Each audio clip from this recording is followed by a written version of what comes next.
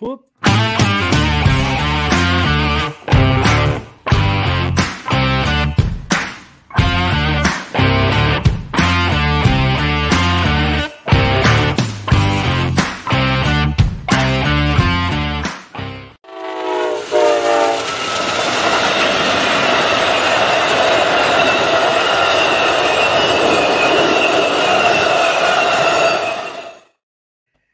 Good evening, model railroaders, and welcome back to the Second Section podcast, where we're just regular folks talking about model railroading. I'm your host, Andy Dorsch, and joining me this evening is my co-host, Mike Ostertag. Mike, how you doing? Good. How are you? I am doing well. It's been nice, eh? The weather has been fantastic really here. Nice. I did spend some time outside. Yeah, me too. Working on my other hobby. Got my boat all set. And yeah, now I'm bracing. Now that we've gotten all the spring activities done, we're bracing for the impending snowstorm that's polar vortex that's headed our way. So no, it ain't happening. Yeah, it ain't happening. It'll get cold, but the rest, no. Nope. I forbid it. So it shall be. Mike has spoken. I have. They haven't been right all year. They've been right once. I don't know what weather station you're watching, but they're getting it pretty close.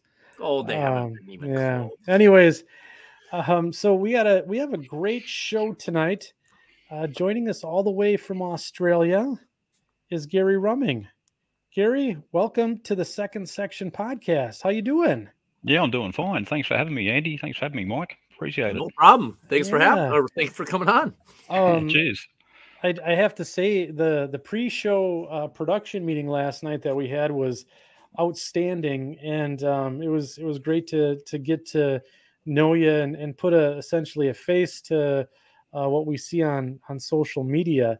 And I was wondering, Gary, if you'd be so kind as to give just a bit of an intro to our audience for those who don't know who you are, and kind of what are your interests in model railroading, kind of how you got started, and then what things do you do, in terms of social media and stuff like that.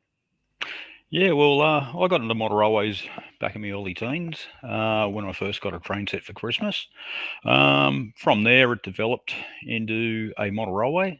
Then you get into the late teens where you're out there, with your cars and the girls, and the hobby sort of tends to disappear for a little while. Then after that, I caught up with a mate of mine who was slot carring in his garage, and I noticed that he had some old model railway under his slot car set, and we banged our heads together and decided to build a layout, and we carried on from there. So the hobby's been with me off and on over the last, I'd say, 40 odd years.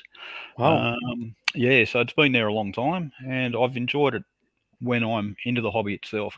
Of course, I ended up getting married, having kids, and the hobby disappeared. And my son, he fell in love with Thomas the Tank Engine on TV. Yeah.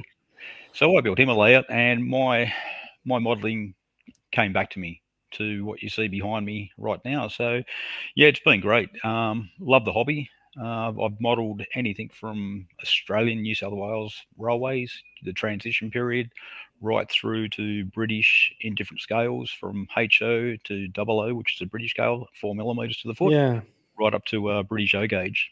Yeah, that's fantastic. Yeah. So you not only build your, I guess, layouts and do your modeling at home, but you also share them. I guess, not just on social media, but you go to what you call them exhibitions, right? Yeah, that's correct. Yeah. Over the last probably 7 or 8 years, I've taken little layouts to exhibitions. Most of them are shelf layouts.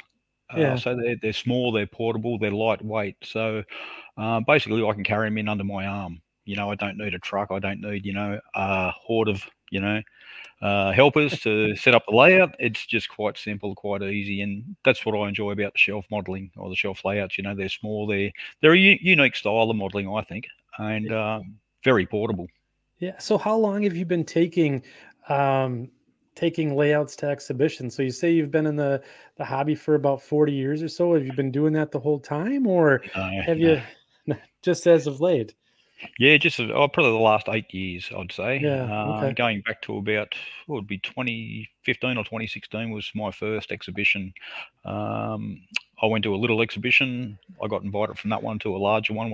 I think it would be the second largest exhibition in Sydney up here, which is put on by the Epping Model Railway Club. And the little layout that I took, Lyndon Ford, that happened to take out best layout of the show. So I was Oh, quite surprised. fantastic. Yeah. So yeah. That's wonderful. And then, so not only do you share your hobby with those at exhibition, but you also can be found out in the internet and on social media, correct? Yeah, that's correct. Yeah, I'm on quite a few of the Facebook groups. Okay. Yeah, HO Scale Shelf Modelers is fantastic, and Yeah. I got to shout out to Paul Cassar there. He runs a tight ship there, and it's a Yes, he brilliant does. group. Platform One, which is on my shirt here. Okay. There we go. Sorry, and yeah, I maintain the Platform One MRC Facebook page, but we've also got a forum as well. So it's a bit different to the Facebook page because you can actually share your layout build there, and from start to scratch. And we have all the helps, tips, techniques, and all that we share as well. So yeah, it's a great community. Yeah, I follow this one myself, and just the level of modeling that you see, and the the I guess the want to share the information with the members is really kind of outstanding. It's a really good community that you've built here. Yeah, it's slowly increasing. I must admit, what we done, the actual forum itself, we had to go through a data change or upgrade it. Basically, before we were running out of room on the server, and we Yeah. needed something new, so we changed servers and everything, and we use Facebook there to keep all our members in touch with what's happening with the development of the forum itself. And I've just kept the Facebook page going because it's an avenue to bring people across to the forum itself. So on the Facebook group, how many members are you up to nowadays? Oh, the Facebook group, we probably around the 450, 500 mark thereabouts, I Okay. think. And Yeah, then the yeah. forum? The forum, we're about 1,100 members. Holy smokes. Yeah, so That's it's not small. outstanding. Yeah, yeah. That's a And pretty big forum. yeah, I was going to say they share all the different modelling. We got a lot of O-gauge modelers over there on the forum, Platform One. So Yeah. and they're guys who actually build their own locomotives, buy the brass kits, and they do tremendous work. It is impressive. Yeah. And then we got the modelers who do N-gauge as well. So, and it's a great variety of modelling from Australian, Japanese, North American, English, you name it. There's a lot there to cover. Oh, Yeah. that's outstanding. And so for the folks that want to follow along, in the show notes this evening, in the description of the YouTube live stream here, I did put links to Gary's social groups, and you also have a YouTube page. Is that correct? Yes, I do. Yep, Gaz 3801, Okay. and I generally put out a video monthly, if I remember or I can get around to it. So Yeah. sometimes I just get too busy, and with that I cover the actual layout build as well as other hints and tips that I employ on the layout. So from Yeah. scratch building to painting and weathering, and yeah, quite a few things in there. Plus some of the real life railways out there that we have here in the country. So Oh, so you do a bit of rail fanning as well. I do a bit of rail fanning. Ah, cool. Yep, and exhibition reports, what have you. Yep. So Yeah. try and share it all. Yeah, so I was truth be told, I watched the last video where you talk about your current layout and just the detail that went into the little screen that's in the thumbnail here. Mm-hmm. I highly recommend that everyone go check out the Gaz 3801 channel and take a look at how Gary walks through this scene on his downtown Spur. It's really cool how this little, I guess, company, you could say, tells a story. Especially with, I don't know, when you add that little detail of the boat and stuff, it's, I don't know, kind of cool. And then some of the little details that you throw in some of the other scenes I thought was really interesting and really brought the layout to life. So highly recommend everyone checks that one out as well. So Yeah, so just a couple of notes here. The C&W Mondovi line, Paul Scott August says Gary's dead end street scene is fantastic.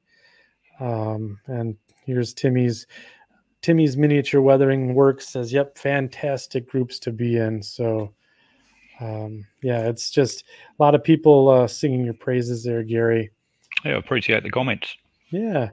And then, so we're going to talk about your layout tonight, the current one that you're working on, and then we'll also go through a little bit of your history. But just to tease the people that are out there listening tonight, what are you currently modeling? I'm modeling my version of the downtown line, the FEC in Miami. So what I've done there, I use Google Maps to use it basically as a tool to reflect the model itself. The picture that I've got, which is behind me here, you can see the pink building there, which is based on, I think it's Family and Sons down in Hialeah. So basically, from the pictures that I take off Google Maps and all that, I use that to actually build the building. So I've gone through across a whole Miami downtown spur and picked little bits out of it to build the layout. So it's not a complete rendition of the line. It's just the pieces I like that I've pieced together. Very cool. Very cool. So that's a pretty good intro to the group here, Gary. Mike, did you have anything to add quick? No, not yet. I'm waiting for the really, really good stuff. Yeah. I got loads of questions coming up. in the pre-production show, there was much amazement as to some of how Gary does some of his modeling and some of the materials he uses and this, that, and the other. But I do want to give an intro to our section crew who's joining us this evening. We have about 85 members in the chat tonight. So welcome, section crew. I've been thinking about this question all day, and it's going to lead into our first segment, which is going to be #NotSponsored after this. So if give us a shout out, say, hey, how's it going in the chat tonight? But if you could have a manufacturer make a local locomotive for you, your dream locomotive. Oh no. What would it be? Oh, why'd you have to open this can? Put it in the chat and say hello. Here. And let us know how you're doing. So if you could have a manufacturer, don't tell us what manufacturers be. We don't care about that. Tell us what the locomotive would be. And throw that up in the chat tonight. I want to see what all comes back. So I'm going to pass this question to Mike. If you could have a manufacturer make something for you, what would it be? A GP28. A GP28. Yep. Easy peasy lemon squeezy. Atherton already makes a pretty good quality GP35. Yeah. I've actually already talked to Jim Wiggins about that. About, hey, it's a simple. Well, tooling is never simple, but I mean, it's just a design change for the long hood. That's the only thing, and it's just the top. The rest of the long hood is just the same as a GP35. So it's really a simple conversion, but they're all over the country now. Really? They used to be there were only 26 built, but mostly for Illinois Central, a couple for what was it called? Kansas, Oklahoma, someplace down there, but it ended up being Mopac. And now they're kind of spread all over the place. And that to me would be the model I'd like to see, a GP28. Yeah. I mean, something that hasn't been done, Right. So they're running out of models. What about you, Gary? Anything that you'd just love to see a manufacturer come out with in terms of a locomotive, or? Well, not so much a locomotive, but I know down on the downtown spur, there's a particular wagon. It's coded LSEX, and it's like a bathtub hopper for scrap metal and what have you. I'd love to see one of them. Oh, there you go. Yeah, so just something quite easy. Not so much a locomotive, but well, if I had my choice, I couldn't think of anything right now, but I'm sure there'd be a couple. Yeah, I'm sure. Yeah. I'm sure. Should I start writing these down? Yeah, you may want to. Oh, crying out loud. You may want to, and then I'll throw my I guess my 2 cents into the ring. If we could ever get ourselves a Fairbanks Morris H1666 Trainmaster. Why did I know that was going to happen? That would be the end all be all, and I'd sell my house to buy every one of those locomotives in the Chicago Northwestern scheme. So let's see here. People in the chat this evening. Tony Dixon says, how about an S-Scale GP40-2? CP 368 Productions or 368 Productions says an Alco S6, something no one has done. Dodo 1 Ops, an N-Scale SD70 Ace in Frisco. Robin Talukdar says CNGP9RM in O and S. Denver or Chicago, Denver, and Northern says GP30 Phase 1. Roger Moses is here tonight. O-Scale Milwaukee Road box cabs or an MP15. Let's see here. Darren Hassett says Coospe Lumber Railroad SW1200 with dynamics. Mike Shanky just says, hey Mike and Andy, how you doing? Good, Mike. Let's see here.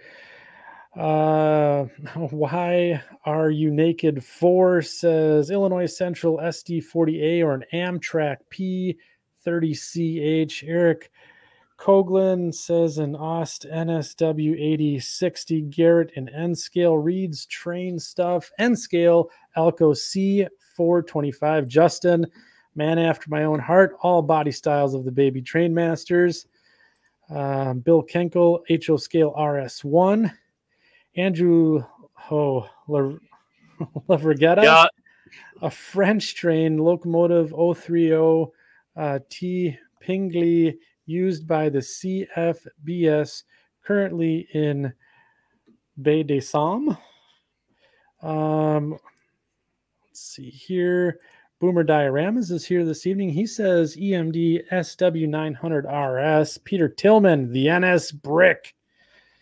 Sure. Mike Shanky says I'd take the locomotive from Bay Beach and put that in my backyard. That doesn't count. That doesn't count. Let's see here. An S5. How are we transitioning into freight cars here? I don't know. Is that what's happening? Yeah. Jim Donahue says the Baldwin Shark in D&H colors. Oh my God. And there we go. Center beam lumber. Oh man, 50-foot high cubes. Here's a GP40. CA11 caboose. Yep. Paul Scott August says an SW600 DCC and sound specifically for the Chicago Northwestern. Patrick Lavely says an EB8. Let's see. QNER or QNE Railroad says Montreal Locomotive Works RS23. Be patient. There may be one of those coming if you pay attention to what is the heck is the guy's? I just talked to him here not too long ago. He had one sitting at Minnesota when we were at the convention thing, or the what do you call it? Oh, Ralph Renzetti would like to see the Burlington Zephyr train again. Don Iris is here this evening. He says, how about a GE U18B in the correct color scheme? And then Brandon says, hey, all. Welcome, Brandon. Good to see you again. So welcome, everyone, to tonight's show with Gary Ruming. We're going to be talking about super shelf layouts that he's been doing. And then we're also going to do some hashtag not sponsored this evening right away. And then after Gary's done with his presentation, we're going to go into what's on the workbench. So if you have any questions for Gary this evening, fire them away. We'll get them into the chat and get them up on screen so that way we can get them questions in front of Gary. Again, remember, keep it modeling or railroad related this evening. Keep it civil. We do have moderators out there this evening. We don't want to have to kick you out of the chat, but we will. So let's keep it civil, everyone. And everyone enjoy the show. So we're going to segue. We're going to take our first commercial break this evening and go over to the Greasy Meat Hands Band and get into our first segment this evening.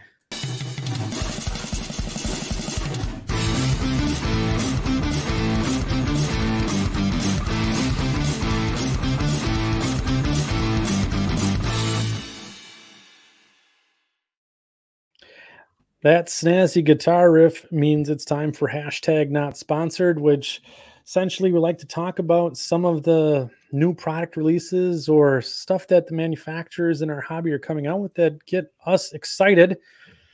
So, Mike, I know you wanted to bring this back around on the heels of the Rocky Mountain Train Show, right? Yeah. A lot of new announcements as a result of that show, right? Yeah, it seemed like that was kind of the place to be this spring, you know, when it came to being for new product announcements, you know, and which is good because, you know, it's kind of the middle to end of the modeling season, so to speak, you know. So it's good to have some things on the horizon that we can be excited to see, you know. Yeah, so you have a couple of homegrown products that you wanted to share, and then we could probably talk some of the bigger vendors in the hobby. Yeah. Okay. Well. Let me do this high quality production stuff. First thing I'm going to talk about is, can you all see that? No. Yeah, we can. Yeah. Okay. Sue Parts, and they actually produce a set. It's non-operating, but they're wigwags, and they make them in S scale. They'll make them. Oh, that's great. They make them in S scale. They make them in HO, and I'm not sure what other scales Michael is willing to print them in, but they're beautiful. I've got a couple of the S scale ones sitting right here. I'll show you here in a second, but they're. You know, I think with a little bit of work and some ingenuity, they may be able to become functionable to a degree. You know, you're going to have to maybe use maybe a little bit of black magic or something to try to get it to work. But I think Gary, you might know a couple of modelers that delve into the animation world. Was it Marty Jenkins, and then there was it Scoop? I forget. Guy who likes to essentially do animations with figures and stuff. Yeah, I couldn't answer that question, Andy. Sorry to put you on the spot there. Yeah, no, that's okay. That's okay. The other thing is they also came out with, and this is more for people in and around. I don't want to say the Midwest because these really are local. I mean, if you're Upper Peninsula, Michigan, Central Wisconsin, you know, Central Ontario area, Northeast Wisconsin area, they came out with these Algoma Central gondolas, and these things are gorgeous. I wish I was an HO scale in order just to get one. Yeah. I mean, they're absolutely beautiful. You know, hop over to Sue Parts. It's sueparts.tech. Okay. Is their webpage. And it's Sue S. Rory McLean. Sorry, that the fella that the key animation modeler, yeah. Oh, okay. Yep. But these gons, you could use these gons anywhere for anything, really. But they're specifically from the Algoma Central 60-foot cars that they use for pulp service. But pulpwood, right? Yeah, pulpwood. But there's no reason somebody couldn't order these for pipe loads or whatever he wanted to put in them. So go and definitely check this out. He's Mike does a great job with Paulsgrove, right? Mike Paulsgrove, yes. Yeah. He's a super good guy. And you know, I'm gonna stop sharing here for a second and hop over. Here's what this is the S scale. Down a little bit. You know what? I should have. There you go. Yeah. I should use the other camera, but. So those come with the decals in them then, huh? Yeah, it comes right with the decals. The only thing it doesn't come with is a pole. You have to supply the pole, but that's easy peasy, that's right? the easy part. Yeah. Yeah. So, and there's not a whole lot else to them, just a little cleanup and stuff from the supports and painting and putting it together, and you've got yourself one heck of a crossing protection for your railroad. They look really sharp. I've seen. They are really, really sharp looking. Yep. Now the other thing I wanted to share here Okay. and bring up, this is specific for S scale guys. And let's see if I do this right. There we go. Ben Central. Ooh. Ben Truesdale. He's the gentleman that has made the Pullman Standard 4750 covered hopper, and is currently, I think he's still looking for a bigger printer to be able to do these as a regular kit production kit. So he's not doing it on his own, but he has also come out with this as another car, and it is a 2-bay Pullman Standard 3,000 cubic foot covered hopper. These were primarily used in like limestone service, and they were the sister car, the 2-bay sister car to the 4750. And they're again, he's actually sending me one to do a review on. And so I'm going to be doing that. And I tell you what, I couldn't be more excited about this car in particular. Love the 4750. Super stoked about that car. I can't wait till that's ready to come out. But this 3000, this is a really, really much needed car also in S scale. That because even though there were only, I want to say 8 railroads that actually had them, there were a ton that were made. Conrail had a whole boatload of them. Santa Fe had a bunch of them. You know, there's a list of other railroads, that's some private railroads that had them.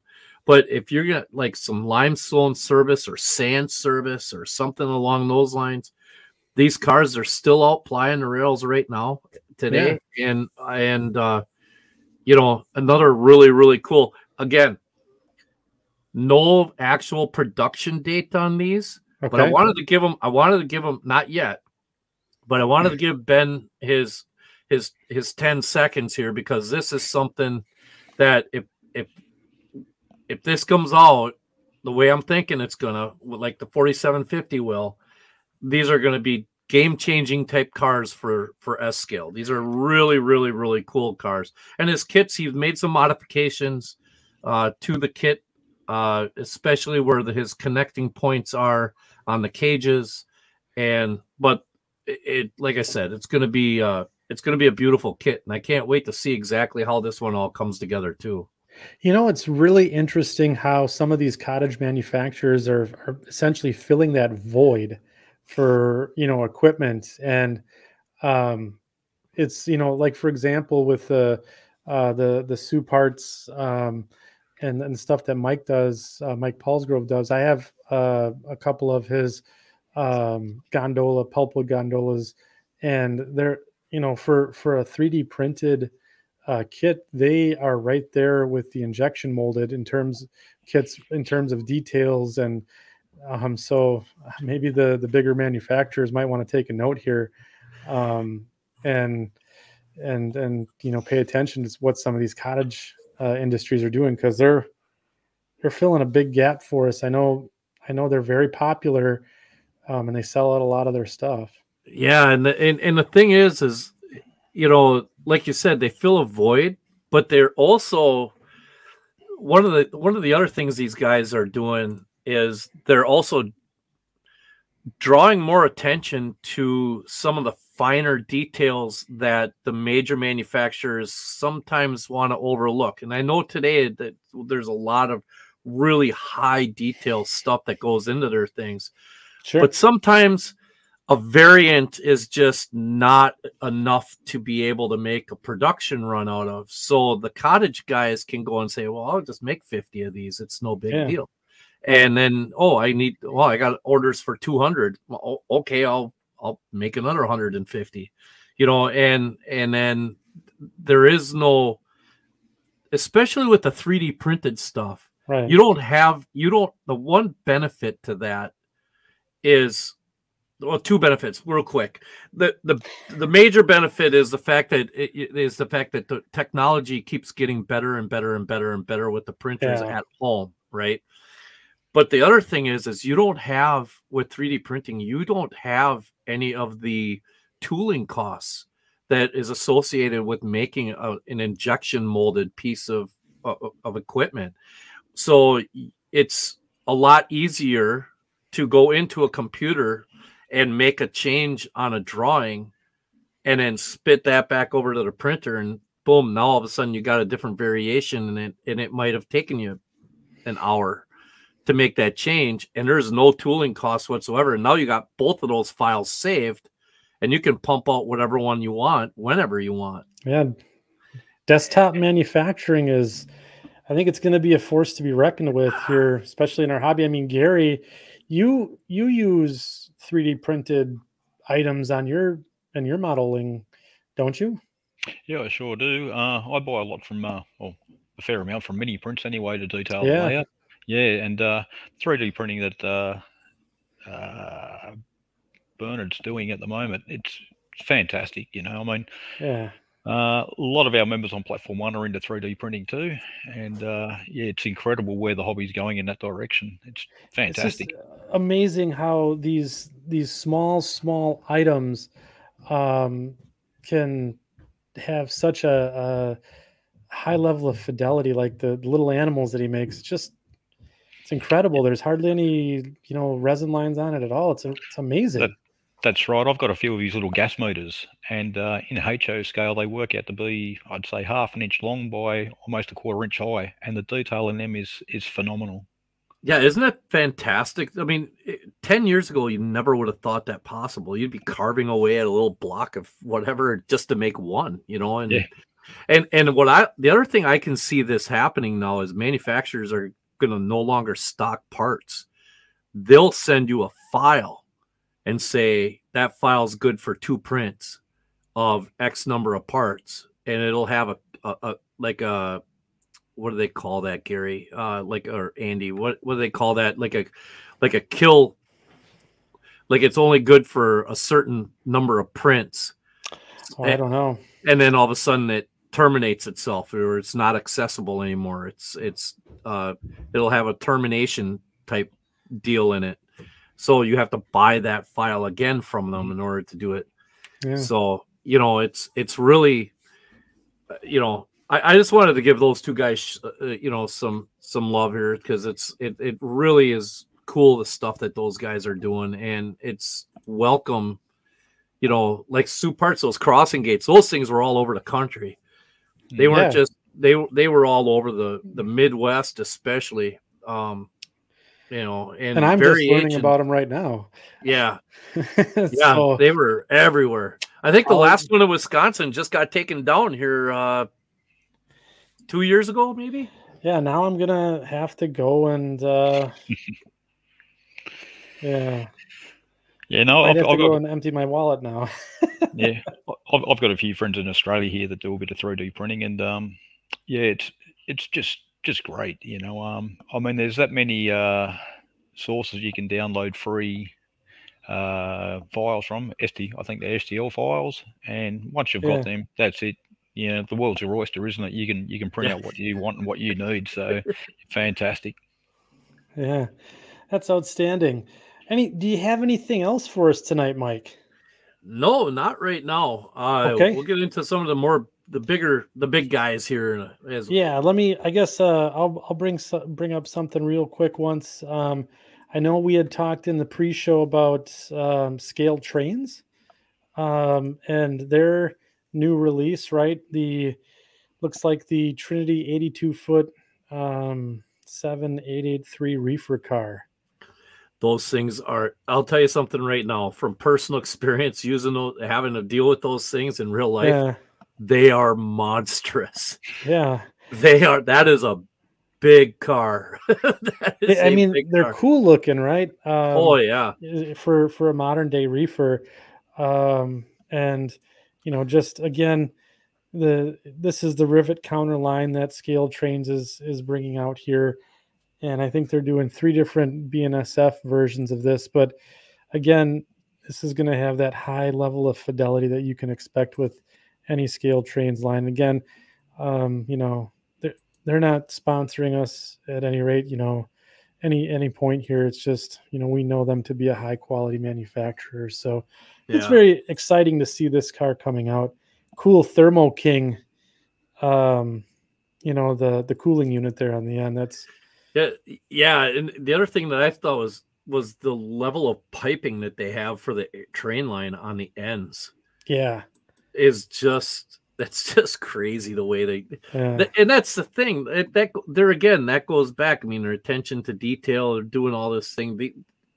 Guys like Athearn and Scale Trains and Rapido and some of these other guys, they don't miss a beat. They're really coming out with some very, very high quality stuff. Yeah, Thomas Chris says they're a warehouse on wheels. Yes, it is.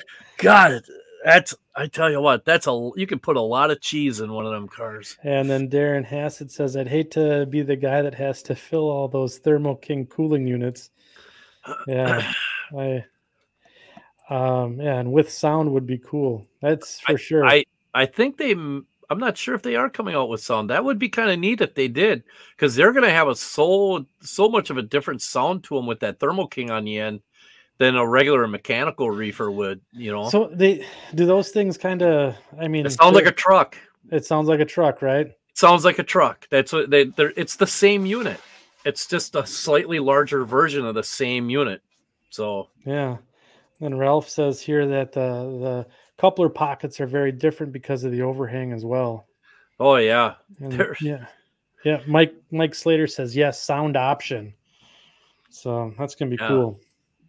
Okay, and then I did have one other thing that I wanted to bring up, or at least we wanted to bring up as a group here. So I'll go ahead and share my screen again. Athearn decided that they're going to come out with a bunch of new things over the course of at the Rocky Mountain Train Show, and I think Jim Wiggin had his Athearn Train Tuesday, and they talked about a couple of these items here. One of which is a redo of the SD40T2, so tunnel motors. And they have some fantasy schemes in that. Really? Yes. So let's see if I can pull this up here. Let's see. We'll do the view all. So they have the Rio Grande there. That's a common tunnel motor scheme, and then we have Southern Pacific here. Looks like these are the Genesis line too, if I'm not mistaken. And I think I thought I saw Burlington Northern in here as well. Burlington Northern one. That's the one I was talking about. There it is. This one right here. This one looks pretty sharp here. That's actually, if they would have ever had them, that is a sharp looking engine. Yeah, that's pretty slick. Cool looking locomotive there. And again, that's going to be with all the details that you can expect. And I know that they've also done retooling. I think we mentioned this in a prior show of their F units as well coming back. So that's going to be interesting as well to see them. So yeah, some cool products coming out from our main vendors that are out there. And it's going to be interesting summer for sure. See what else comes out. It's going to be exciting, I think. I think it's going to be really exciting because I don't think anybody really knows what these guys have up their sleeve quite yet. And I think there's going to be some Iowa Scaled Engineering. We had them on the show. Yep. Their wheel squeal thing. Yep. Okay, I just talked to Scott Thornton here, and I think he's in the show tonight. So Scotty, yeah, I'm bringing this up, like it or not. It's their wheel squeal is getting closer and closer and closer to being a thing, and that again, especially it doesn't matter what kind of layout, but for little shelf layout guys, that wheel squeal thing is going to be slick. It's going to put an added dimension to to your operation. It's just going to sound neat. It's going to like immerse you into what you're doing a little more. And then there's sound. What the heck is the name of that? I forgot what the name of the sound man. No, the sound conductor. Yeah, the sound conductor. The yes. sound conductor. That's getting closer and closer to coming out. The squealer. The squealer, it's called. Holy cow. I would have liked to have been in that meeting, but okay. Anyhow. Buy a bunch of squealers. Get a squealer. Get a squealer. Get a squealer. So, from what I have been told, they are planning on having quite a display for this down at St. Louis this year. So if you're going to St. Louis, the RPM in St. Louis this year, I'll be there for sure. Hit up Scott and Michael Peterson and Nate and go check out the squealer and the sound conductor and all the stuff that Iowa Scale Engineering's got. And there's more products on the horizon. So yeah. Sounds like a lot of people are looking forward to the squealer product. So it's gonna be so cool, dude. Yeah, I can't wait till they hit, because I'm gonna get a handful of them as well. So, yeah. Gary, any products tripping your trigger these days from various manufacturers that have been coming out, or just taking it all in? Oh, well, if my wallet was big enough, there'd be plenty. But yeah, there you go. That's there you go. Look, at the moment, I peruse the different manufacturers to see what's coming out and all that. But at the moment, going down this FEC route, I'm just sort of concentrating on that at the moment. So, yeah, look, I've got a lot more model railway, as you're well aware of, and there's always something out there that sort of tickles me fancy. But whether I need it or want it is the case. Yeah. So, yeah. So that's a really good segue, Gary.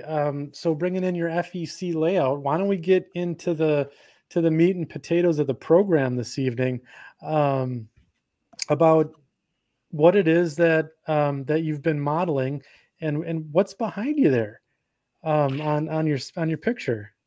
Yeah, well, right behind me there is the first modules that I built. Okay. It was originally going to be a 8-foot, so what's 96-inch by 12-inch shelf layout that I could take to exhibitions and have a fiddle yard off the end. Yeah. Like a 3-road fiddle yard that I could interchange the trains with. Basically, that's gone from what you see there, 8 foot long, to 26.5 feet long. Holy cow. But I will say most of that is only 12 inches wide. Yeah. And I do have a peninsula section on there, which is around about 16, 17 inches wide. So the whole layout's an L shape, and with a peninsula off one of the L's anyway. So before we get into the pictures and the track plan and start discussing all those fun bits that you're going to share with us, what was the inspiration, or why? I mean, so you're in Australia, right? Why the Miami downtown Spur? Yeah, why FEC? And why FEC? Like,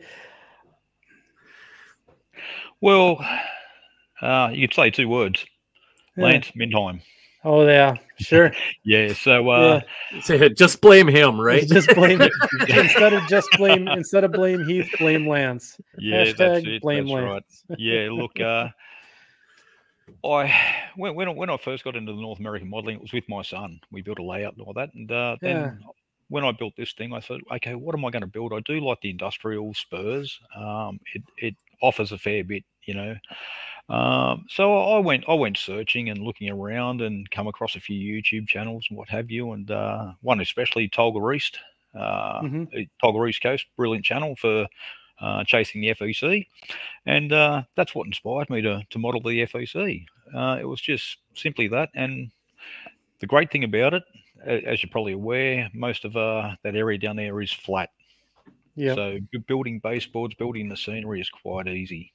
Yeah, I bet. Yep, so we do have a question coming in from the chat right away off the bat. So Cameron White asks, as you're modeling an American railroad, does it take a while for you to get an order for any equipment or models from the USA? And is there any process or any problems with the process or available? Thanks, Cameron. Nothing at all. If I do pre-orders on locomotives or rolling stock, there's not an issue there at all.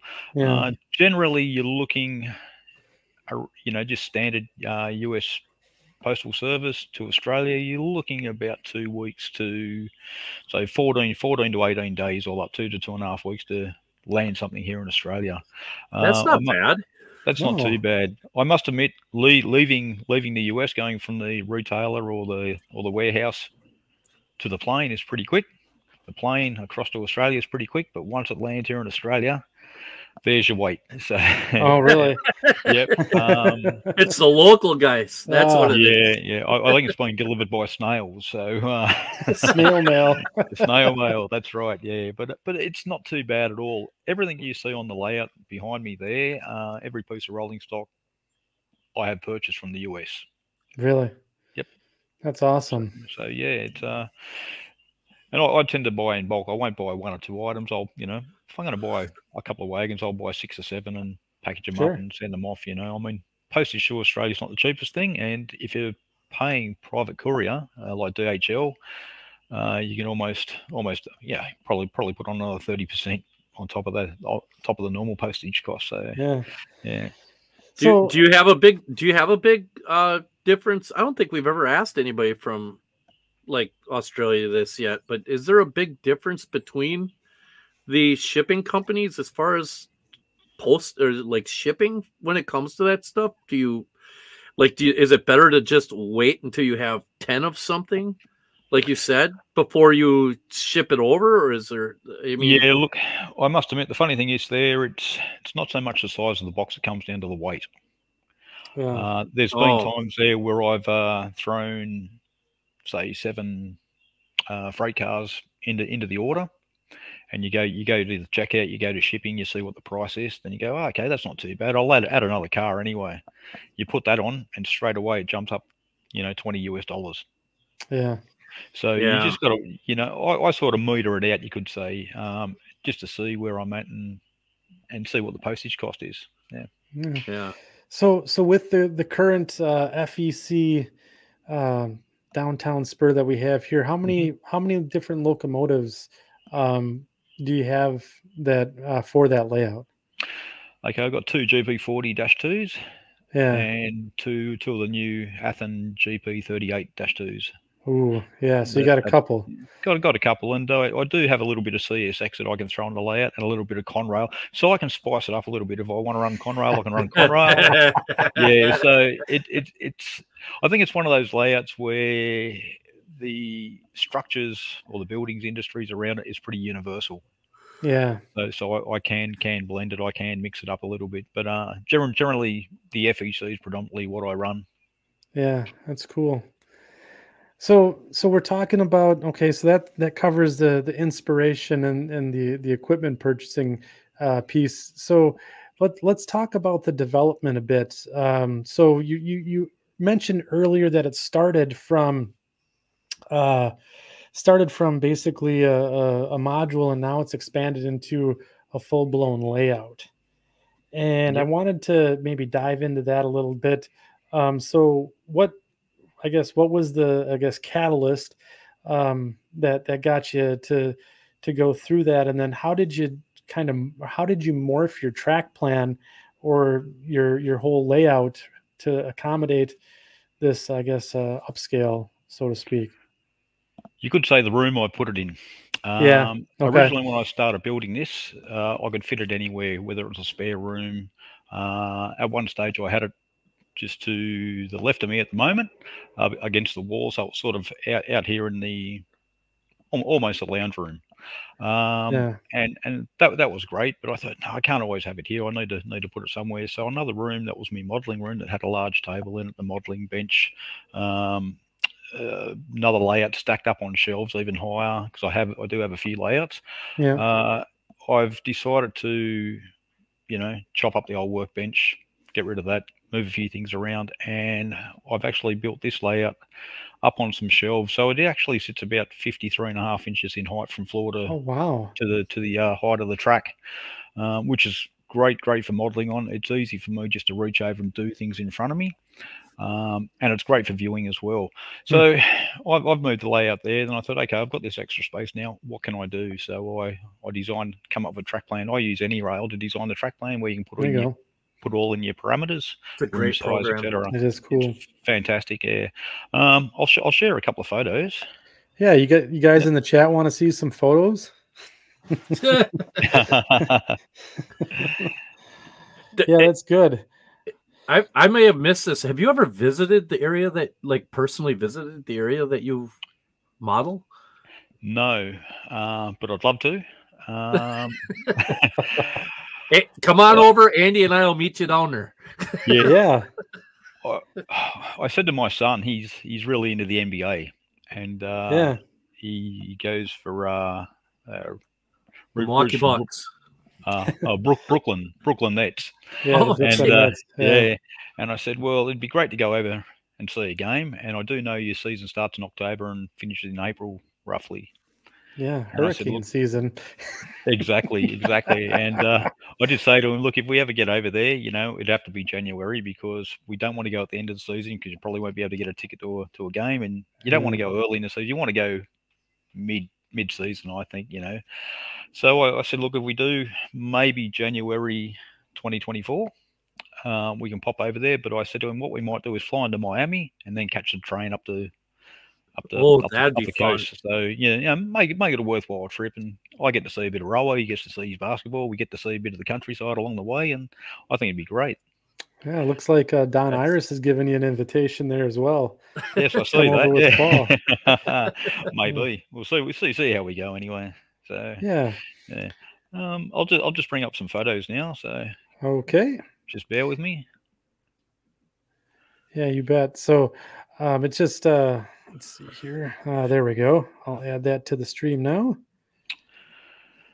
Okay, so what we have there is the way I go about the design. So I basically used the AnyRail program there and designed the different track plans, and I think about how I'm going to run it. Do I want to have a run around where I can run the loco around and send it back, what have you, rather than just shunt in, move a few wagons around, switch a few wagons, and leave again. So that's basically the development of what you see behind me on the big screen.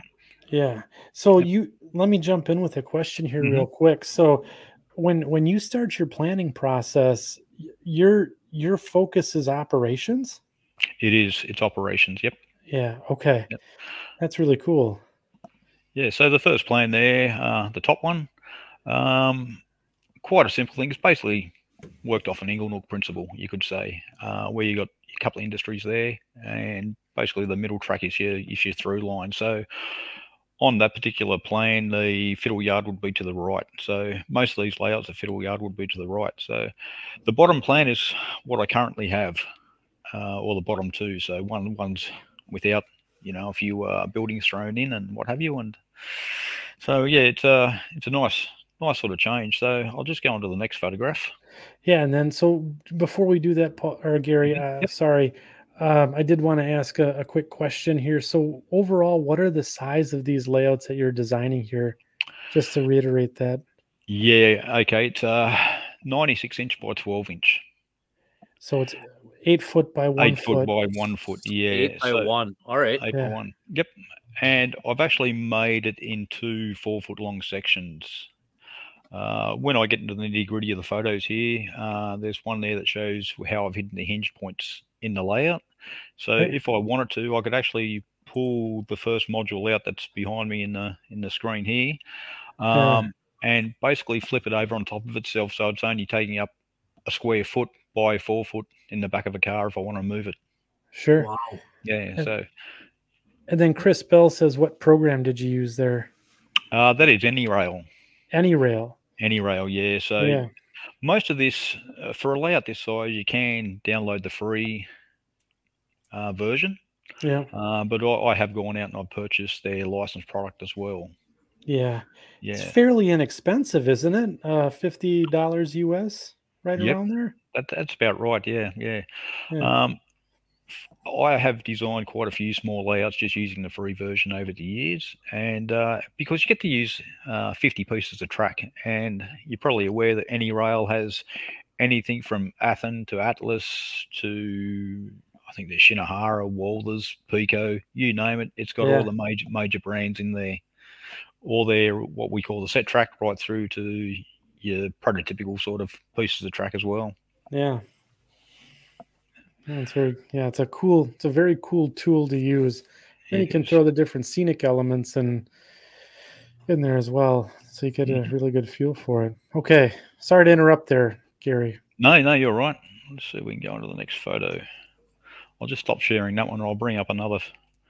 Don't know why it wasn't moving on there.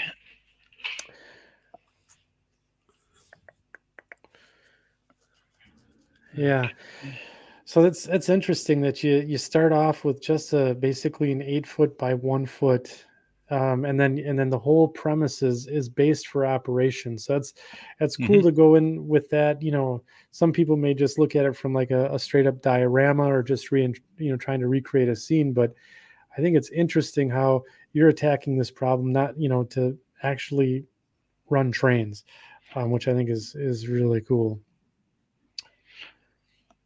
Okay, yeah, that's right. All of my layouts that I build, it's all about operations. Yeah. And I mean, I get a kick out of the operations, so I love doing it. So yeah. It looks like Kaylee Fay is here from Germany, and she says AnyRail is a fantastic program. Used it for my layout too. So staying up late, having a few cups of coffee with us, I'm sure. Okay. Yeah, it's pretty late in Europe right now. Let's see if I can get this up. Yeah, let's see what we have here.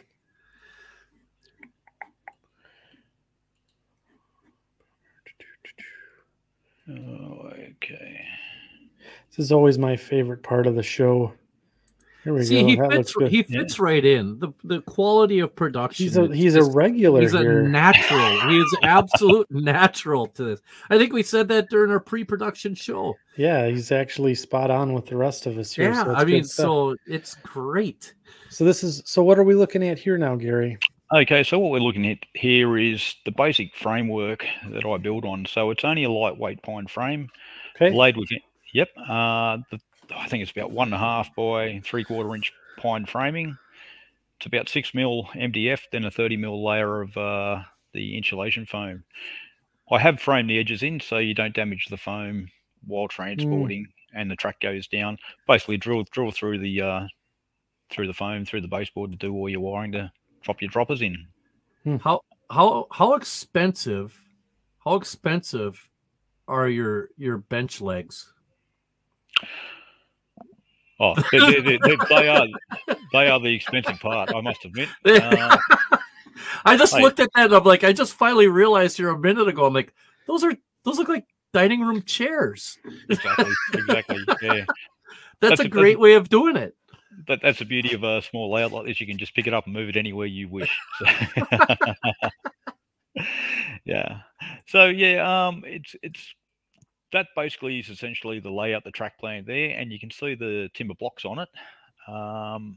Is where the hinge points are. You'll notice that the blocks are up high. That's so when it does fold over, any structures or anything won't touch the opposite end when it flips over. So you won't crush them. You won't crush them. That's right. Yep. Yeah. Cool. Well, okay. So moving on. This is a little bit of scenery work that I've done on the layout. All those buildings that I've got there are all made out of 3mm or 1/8 card. Just your normal bookbinding board. Okay. So stop. So we have to stop. Yep. Stop. All right. We need to let the chat wrap their head around this. Yeah. So because what you're about to see, guys, is incredible. So let's hit that point again. So you said that the buildings that you're using or that you've constructed, they're made out of cardstock. That's correct. Yeah. Yep. Okay. This, I mean, first of all, it's fantastic. We do have a question here. I'm gonna apologize here, but I'm gonna filter these in, Gary. So from Humanity Junction, he's asking, is this a module for a bigger layout, or is this the entire layout? This particular module here was going to be the layout before I extended the layout. I can actually pull this section out of the whole layout and take it with me, take it to an exhibition. So I can fit a fiddle yard on either end, just in front of the rail box car here. That I could actually add a fiddle yard to there, or down the far end there as well. So I can run a train. You can run trains through the scene. You can bring them in. You can switch in and out of the industry there. So basically, the industry is a food industry. So it's got 5 car spots or 6 car spots there. So you can, you've got the corn syrup. You've got the middle building there with the awning on top. That is basically your fresh produce coming in, and the building down the end with the 2 roller doors is your dispatch, basically packaging material going out. So it is fun operating. If you've got to get the corn syrup cars out, you got to move everything else out, bring, swap them, dig them out, switch them out, dig them out, and move stuff back in. So it's not bad as a standalone module. It's great fun to operate. So and Heath has a follow-up question here. Heath from Humanity Junction. He said, so from the previous photo there, how many days from track only to this level of structures and scenery? The structures there normally take an afternoon to knock up, to actually, cut, design, build. As they're square structures, so basically I just cut out the walls individual sections, just glue them together. I tack them with a little bit of super glue to start with, then the rest is like your PVA or carpenter's glue, which actually binds the cardboard a lot better. So really the painting is probably the longest part, the painting and weathering, and I got to shout out the Boomer for his techniques of painting and weathering. I've stolen, or actually, I borrowed quite a few of his techniques. And okay, we can say steal here. That's okay, Gary. Hey, look, what Boomer does is fantastic, and I really appreciate his channel. So it's been an inspiration to my modelling as well. So thanks, Boomer, if you're listening. I know you're listening there somewhere. So yep. So the painting, as I said, it's probably the longest part of the actual construction. Putting it down and doing the scenery there, overall, it's only a couple of weeks. Okay, so this one is how, again, we're looking at one that's about 1 foot by 8 foot. Yep.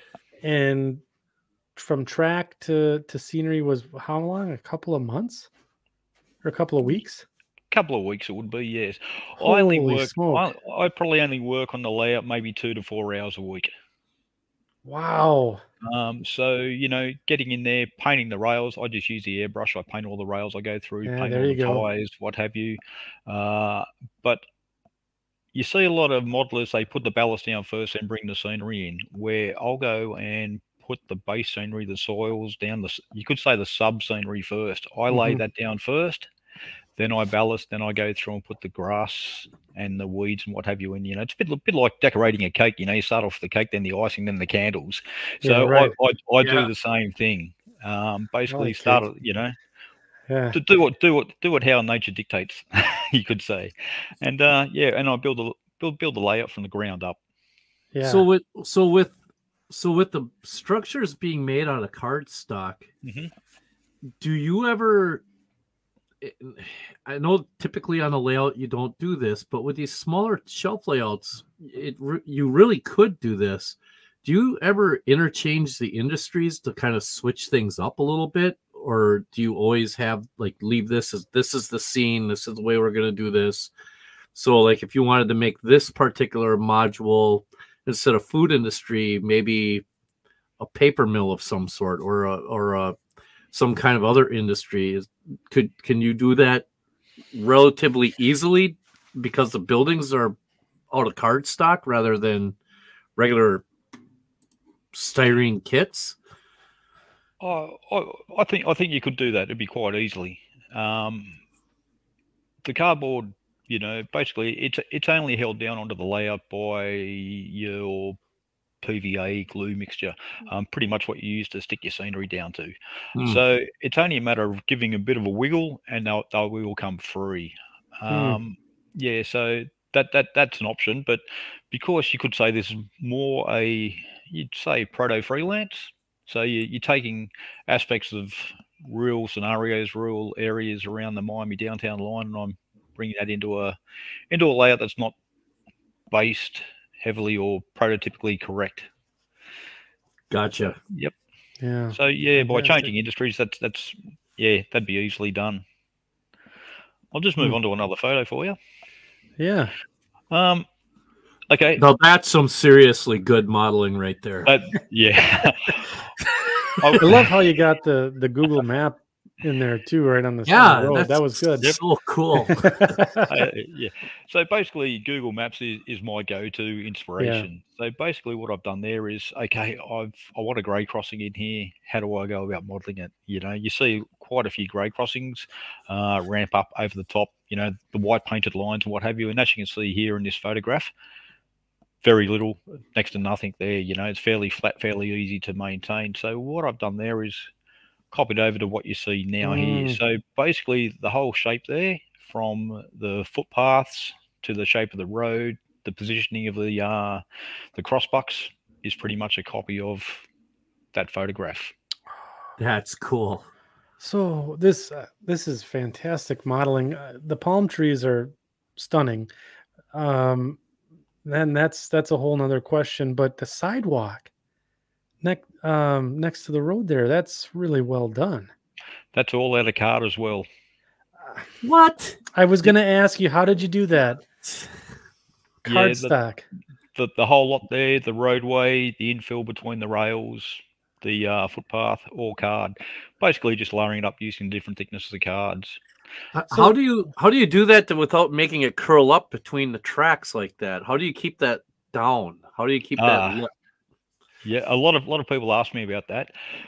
Even on the buildings that I construct, where I've got a window aperture or a doorway, take your super glue and just wipe it up around the edges, around the recesses. Super glue soaks into your card and it goes hard enough for you to be able to file or sand with a sanding stick. And you take all that fluffy edge away. And that's how I've done it there, between the rails and around the edges. Also, I quit. Also, because it is card, when you do the scenery, you don't want the moisture from the PVA or your ballast mix, which is your carpenter's glue water detergent, to soak into the card and swell it. So it's all been sealed up properly. So you seal the card first. So then Peter Tillman comes back and says, and I think you just started to talk about this, was how does the moisture affect the card? It can do if you don't seal it, because any cut surface with any model or any piece of cardboard will attract moisture. So once it's sealed, it will actually stop the moisture from entering. I see the question there from Heath. No, I cut all of it by hand. So everything you see there, the doorway apertures, windows on the buildings, the shape of the roadway there, is all cut by hand using like a Stanley knife or just your normal scalpel, depending on the thickness of the card. So the sidewalk there is only 1 millimeter thick. So essentially you're replacing card for styrene. Pretty much. You could say, you could say it's a different medium that an artist would use. Yeah, that's correct. And I purchased the card in large sheets. I think they're about 900 by 1200 or 3 foot by 4 foot sheets. And I buy them from art suppliers. And yeah, a lot of my modeling is done with card. You get a few people that say, oh, well, card's not that crash hot, it may swell, it may do this or that, it won't last. But if you build it correctly, treat it correctly, use such things as I'll bring that into the shot, matte spray. That's just a clear matte spray that I purchased at local hardware, and that just seals everything as well. So once everything's painted, weathered, I seal the whole lot as well. So then, this then would answer Rowan's question here of do you seal the full piece of card and what do you use to seal it besides CA? So it's that matte spray. Yep. So I'll bring you up full. Here, I'll bring you up. Let's see if I can bring you up full screen here so you can show everyone what you use. There we go. There you go.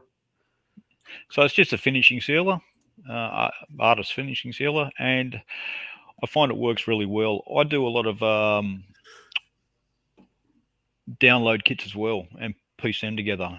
And they're the ones that you print at home on your inkjet printer. I prefer to use inkjet over laserjet because laser you tend to get that nice shine to the model, whereas inkjet you don't get that shine on the finished print. So once I've actually printed out that paper, I hit it with the matte spray there, both sides, front and back. Hang it outside in the sun, let it dry. Then I can go from there and use those texture sheets or whatever they may be for any other extra detailing. Actually, if you want to throw me back on full screen again. Yeah, I'll get you back up there. Let's see. Oh, yeah, I'm disappearing there. Okay, that there you can see is basically weathered concrete. Whoop, oh wow, disappearing. There you go. And I'm pretty sure I can't remember the modeler's name. He's on our group, and he uses a lot of the Scale Scenes product as well. So it's fantastic. You can take that, you can seal it with the clear matte spray, then you can add weathering powders or washes to it as well, and just change it completely. Yeah, that's fantastic. It's a really, and a couple people in the chat have said it's a really under-heralded medium to be used in our hobby. Mm-hmm. Yeah. It is. I mean, I like the use of it. I mean, I've got plenty of it here. The other product I use is foam core, 3mm or 5mm foam core. And that's a great thing for building larger structures because it is fairly rigid. You can put it together with a little bit of you could use an araldite. You could use one of those liquid nail type things if you use a few dabs of that, especially on the bigger models, and it's great for that. I'll just show you this model. If you want to put me onto full screen, please, Andy. Yeah, of course. Well, I don't know if this is going to work. There you go. Okay, I'll bring that up higher. Oop, yeah. It's disappearing on me. So there you go. Yep. So that model there is all made out of foam core and the printed papers. So wow. Yeah. Wow. So you can see the different textures in there, from the corrugated iron roof to what you see below. Even the doors are all printed as well. Ha! That's so cool. The windows are also prints, and you just cut out the apertures and glue the paper down onto a clear sheet, onto a clear styrene. Oh wow, that's fantastic. So there you go. So that's the sort of thing the paper can do. The paper models, some of them are absolutely brilliant. So yeah, might be something for me to look into. Yeah, no kidding. It's a cheap, affordable way of getting a model railway built. The company that I go through, I know there's quite a few American paper modelers. You got Clever Models, Team Track, Craft Trains, and Model Buildings, which are you pay for the download and then you can go out and build them. What I like about Scale Scenes is the range of textures they've got. Not only do they produce models, buildings from rail scene, town scene, dock scenes. I mean, he does shipping containers. He does boats. John Whiffen, who owns the company, is brilliant at what he does. Yeah. And it's all, I will say it's for the British market because it's in 00 and N gauge, so 4mm and 2mm. But with my downloads, when I'm producing something for HO, I just print them out at 87% rather than 100%. So 100% being 00, 87% being HO. And the prints, yeah, you can use them for anything. I even kit bash. So that model I showed you before, that warehouse, basically that's one smaller model that I doubled up in size, used the textures from that kit and actually built the larger structure. It was for a competition we ran on Platform 1 on the forum. So, yeah. So Heath is also playing producer behind the scenes for us here, and thank you for playing along. It helps us out. Scale Scenes, right? That's scalescenes.com. Yep, that's Rail correct. Scenes. Yep. So Rail Scenes is one of their brands of modeling. So you got rail scenes, town scenes, dock scenes. If you don't particularly want any of the buildings or structures or whatever, they do have what they call the scratch builder's yard, where you can purchase individual elements. If you want to just buy windows, printable windows, they got windows. If you want to get the different types of textures from metal sheets for fabrication and what have you, they've got that. They've got timber, you name it. There's plenty there, from your different types of brickwork. So your normal, stretcher bond brickwork through to the different types of brickwork to sandstone, or what they call in the UK ashlar. So there's plenty of textures available. Fantastic. So I highly recommend them, and I've been using them, I have to say, probably 15 years. And I must have over 40 of their kits on file. So they're great for kit bashing and changing things around. So but back to the FEC, you can see on the screen that's a screenshot of Family and Sons down in Hialeah.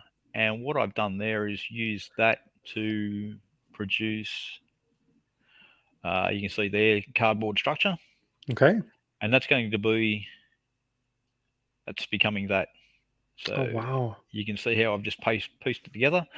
I think those roller doors are actually, I think they could be from one of the Team Track model kits. So with a little bit of graffiti down there on the bottom corner. And you can see from the opposite end, added conduits. The windows, again, they're just printed paper. I mean, when you apply the 3-foot rule, from the height we look at the model down upon, you can't tell whether they're, glass or if they're printed paper. So, yeah. I really like that. That looks so cool. Yeah. That's the next structure. That's that's on the original 8-foot section. That's a blue building. The conduits and the switch boxes. Thank you, Boomer. I borrowed that from him, and I tell you what, adding those little details just lifts the model, brings it up another notch. Right. Yeah. So how did you attach those to the paper with CA? CA, yep. Yeah, and hence those big messy marks there. And I tell you what, I should be a little bit more careful, because a lot of my buildings are just painted with cheap acrylics, the stuff that you buy from the $2 store, the thrift shop, or wherever. You just grab them out and you splash them on, and away you go. And I'm not too fussed how I paint the building, because it will be weathered. It doesn't matter if it's a little bit rough. It doesn't matter if it's a little bit faded, because as we know, in these sort of industrial buildings, the paint does fade on the surface. Okay, we're getting, I hope you're being a super good sport here, Gary. So Don Iris says, what are you using for the conduits? The conduits are evergreen styrene. I love evergreen. I do model in styrene as well as card. I think they've all got their place. Yeah. So this is a mix of styrene and card there. Mixed medium. That's awesome. Yep. Very cool. Okay, so here we have a set of scratch build tanks that I built. That they're made from 40 mil diameter PVC plumber's pipe. Okay. And I've just added all the ribbing there, all the weld lines. That's just more evergreen styrene that I've marked out on the model and glued down. I think the next image. Yep, there it is on the drop saw where I've cut them down to size. So you're just using PVC pipe. PVC pipe. You can see the wooden stop there, and I just cut them all equal size and go from there. So this is a little tip here. Don't overthink it. Like you could find common stuff around your house, like to build tanks or silos or stuff like that. This is so cool, Gary. Absolutely. There's, you walk into any one of those big hardware chains, and you have a look around. Even some of the craft stores, I've walked into some of them with my ex-wife, and walked into them, and she's off looking at all the fabrics and all the pretty stuff, and I'm going through all the craft supplies and all that, saying, "Oh, I could use that bit of corrugated card. I could use that." And so yeah, I like to have a look around and see what's available outside the normal hobby materials. Yeah. So there is one more question. Tim Moran asks, when moving your modules around, do you remove your buildings, or are they adhered to the module? Most of them are adhered to the modules. Those silos that you see being constructed on the screen now, they are loose because of all the fine details and what have you. Only for the fact that if I do knock them, and if you take it to an exhibition or what have you, and you damage those handrails, you're not going to be able to fix them prior to the show opening. So yeah, so those sort of things. But the main buildings and everything, yeah, I have them permanently fixed to the layout. So I'll just go into another photograph. Yeah. So there's some of the construction techniques. So your handrails and the ladder rack there is Central Valley from their range of pieces. You can buy their stair kits, railing kits, what have you. So I just take them, and to get the round shaped on, because as you know, it's a fairly rigid plastic, but it's straight. The railings are straight. So I boil the kettle, I plunge them into the kettle, soften the plastic, and then I wrap them around another piece of the actual pipe and just tape them into place, run them back under cold water, and they tend to set to that round shape. It's a very simple way to get plastic to move, is just dump it into hot water to soften it up. That's a really cool tip. So I hope the section crew is taking notes this evening. Mike, get your jaw off the workbench. Yeah, right. This show is chock full of great modeling tips. So make sure you guys are asking questions and in the chat tonight, and then make sure you rewatch it to catch all the other details that Gary's sharing with us. This is fantastic. So Gary, back to those handrails. Do you you submerge those in the water? You get them just in a warm water, or do you put them, how hot do you get that water in order? I mean, obviously you don't want it so that they don't warp, but is there a certain temperature that you try to maintain for that? Because I'm sure, or is it just getting them warm enough to soften that plastic? Pretty much I'll boil the kettle. So it's boiling water. Yeah, boiling water. I drop them into. Wow. Yep. Yeah, so look, sometimes it doesn't always work. I think one of them, as I was gluing them around to the top of the actual tank there, one did snap. So you just got to be careful. If you like I said, you throw them into boiling water, you leave them in there for a couple of minutes. Sometimes you may need a change of water, or just top it up so it keeps it hot, just enough to soften the plastic. Pull it out, wrap it around another piece of conduit, and I actually tape it into place. And sometimes if I don't, I found sometimes some plastics you can run under cold water, but it may make it go a little bit brittle. So it may harden the plastic too quick, and when you go to play with it, it will snap. So Ralph Renzetti asks us, what do you use to plug the plumbing pipe or the PVC pipe on the top? Yeah, that's just another sheet of evergreen styrene that I've used, just an offcut, and I basically glue it on top, and then use the scalpel just to make a couple of runs around the top there, and trim it off, file it, and that's it. They're basically like the bottom of the silos there. You can see that it's glued down to one solid piece. That's so I can lift it off the layout and put it back on. But it's just been trimmed up exactly the same. Yeah. That's excellent. Let's see.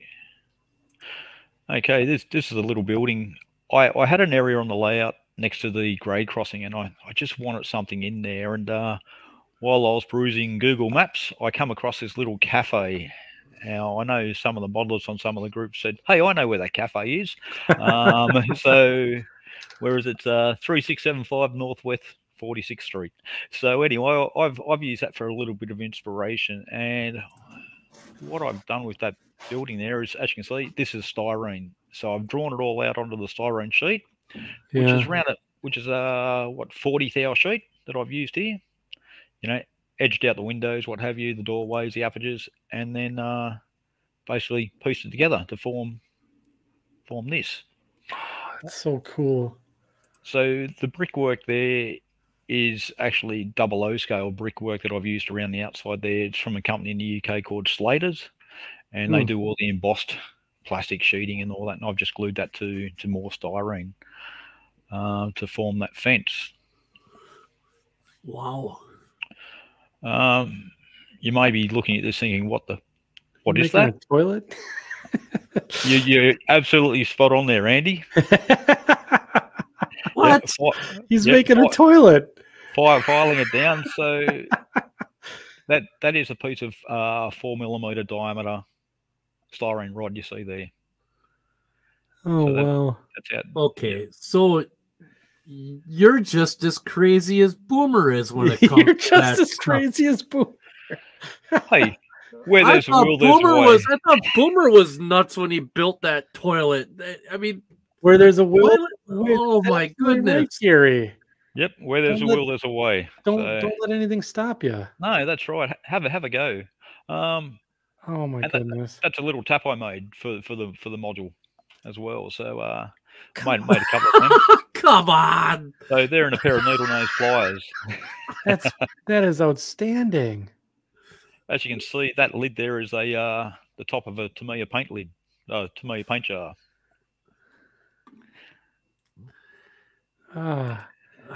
There's Bill Kenkel. And he says, between you and Boomer, you're driving me nuts.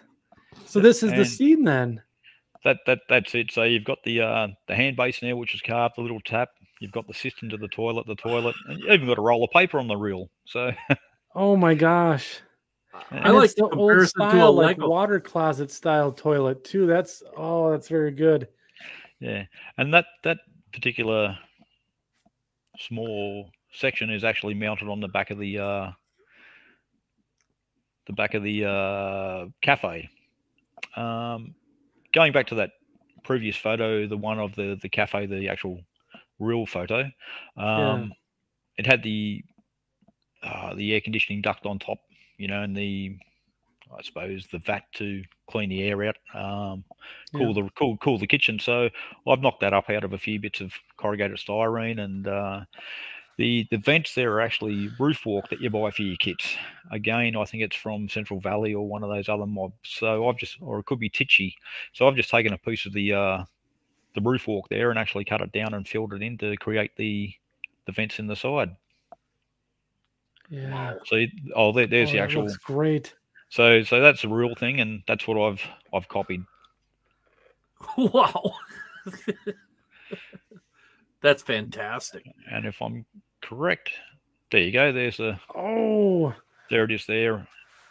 I love that. On the roof, conduit running up to the fan and what have you, and you can see the loo or the bathroom, toilet, the restroom, stuck in on the back of the building, a bit of paving.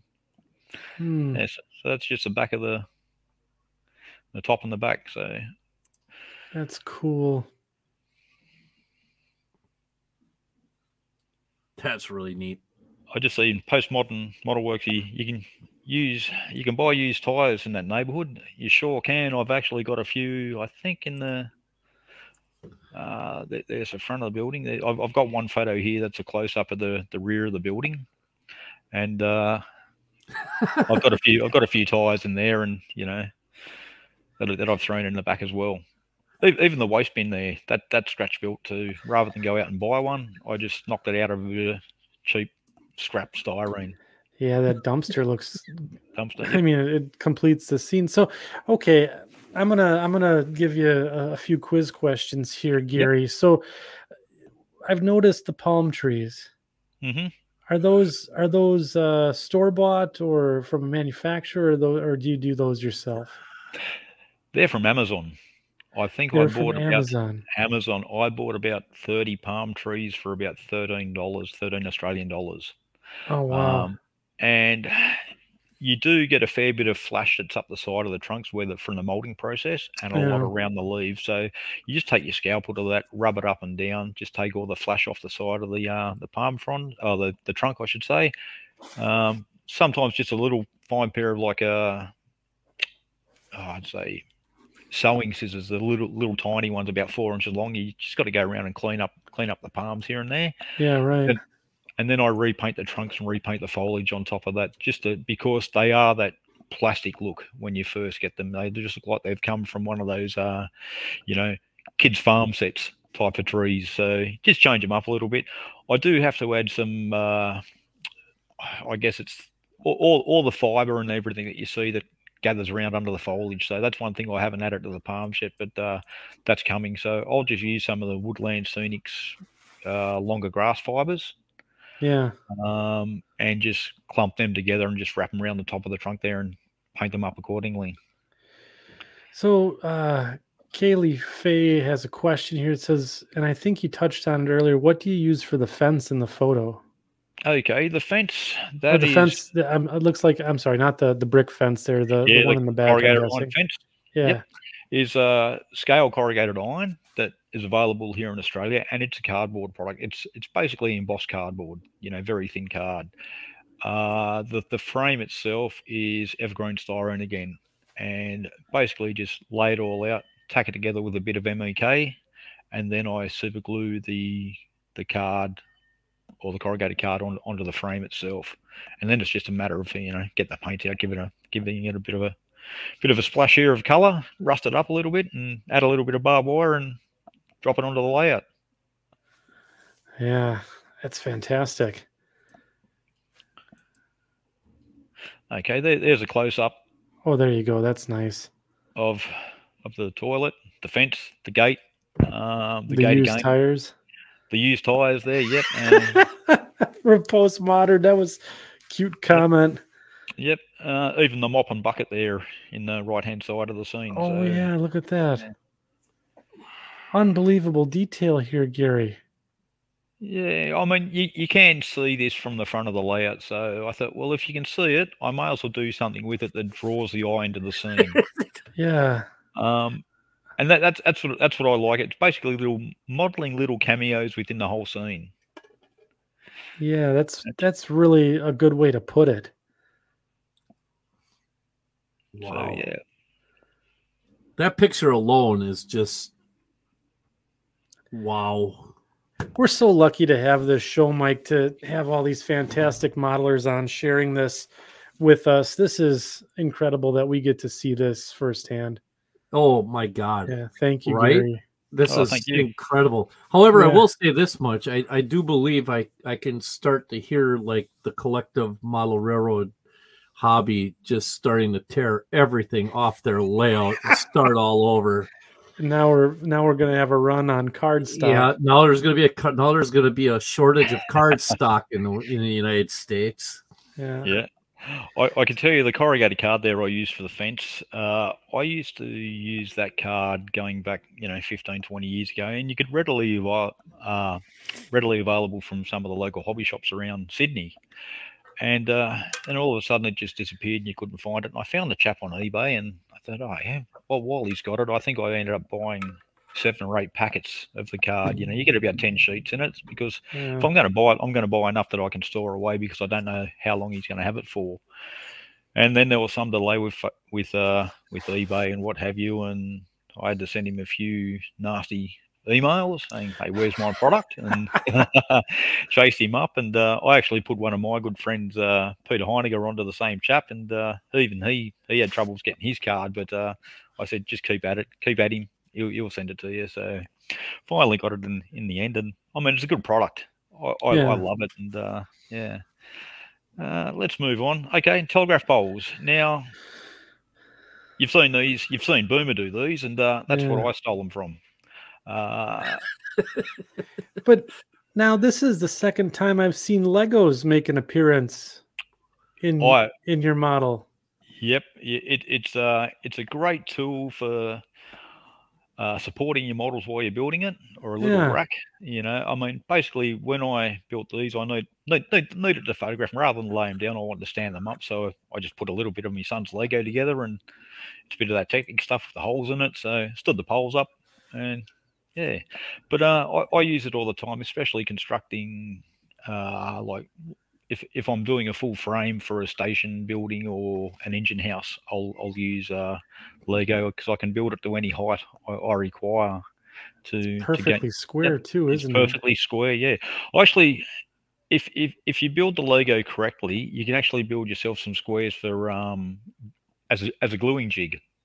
Oh yeah. So when you're bringing two corners of a building together that are 90 degrees, you just basically take your Lego, build a square, but I actually leave one of the corners out, so you can actually get your glue. You can actually get the fine tip glue nozzle up through the gap, and it saves you sticking your model to the Lego as well, because MEK will stick the Lego like nothing else.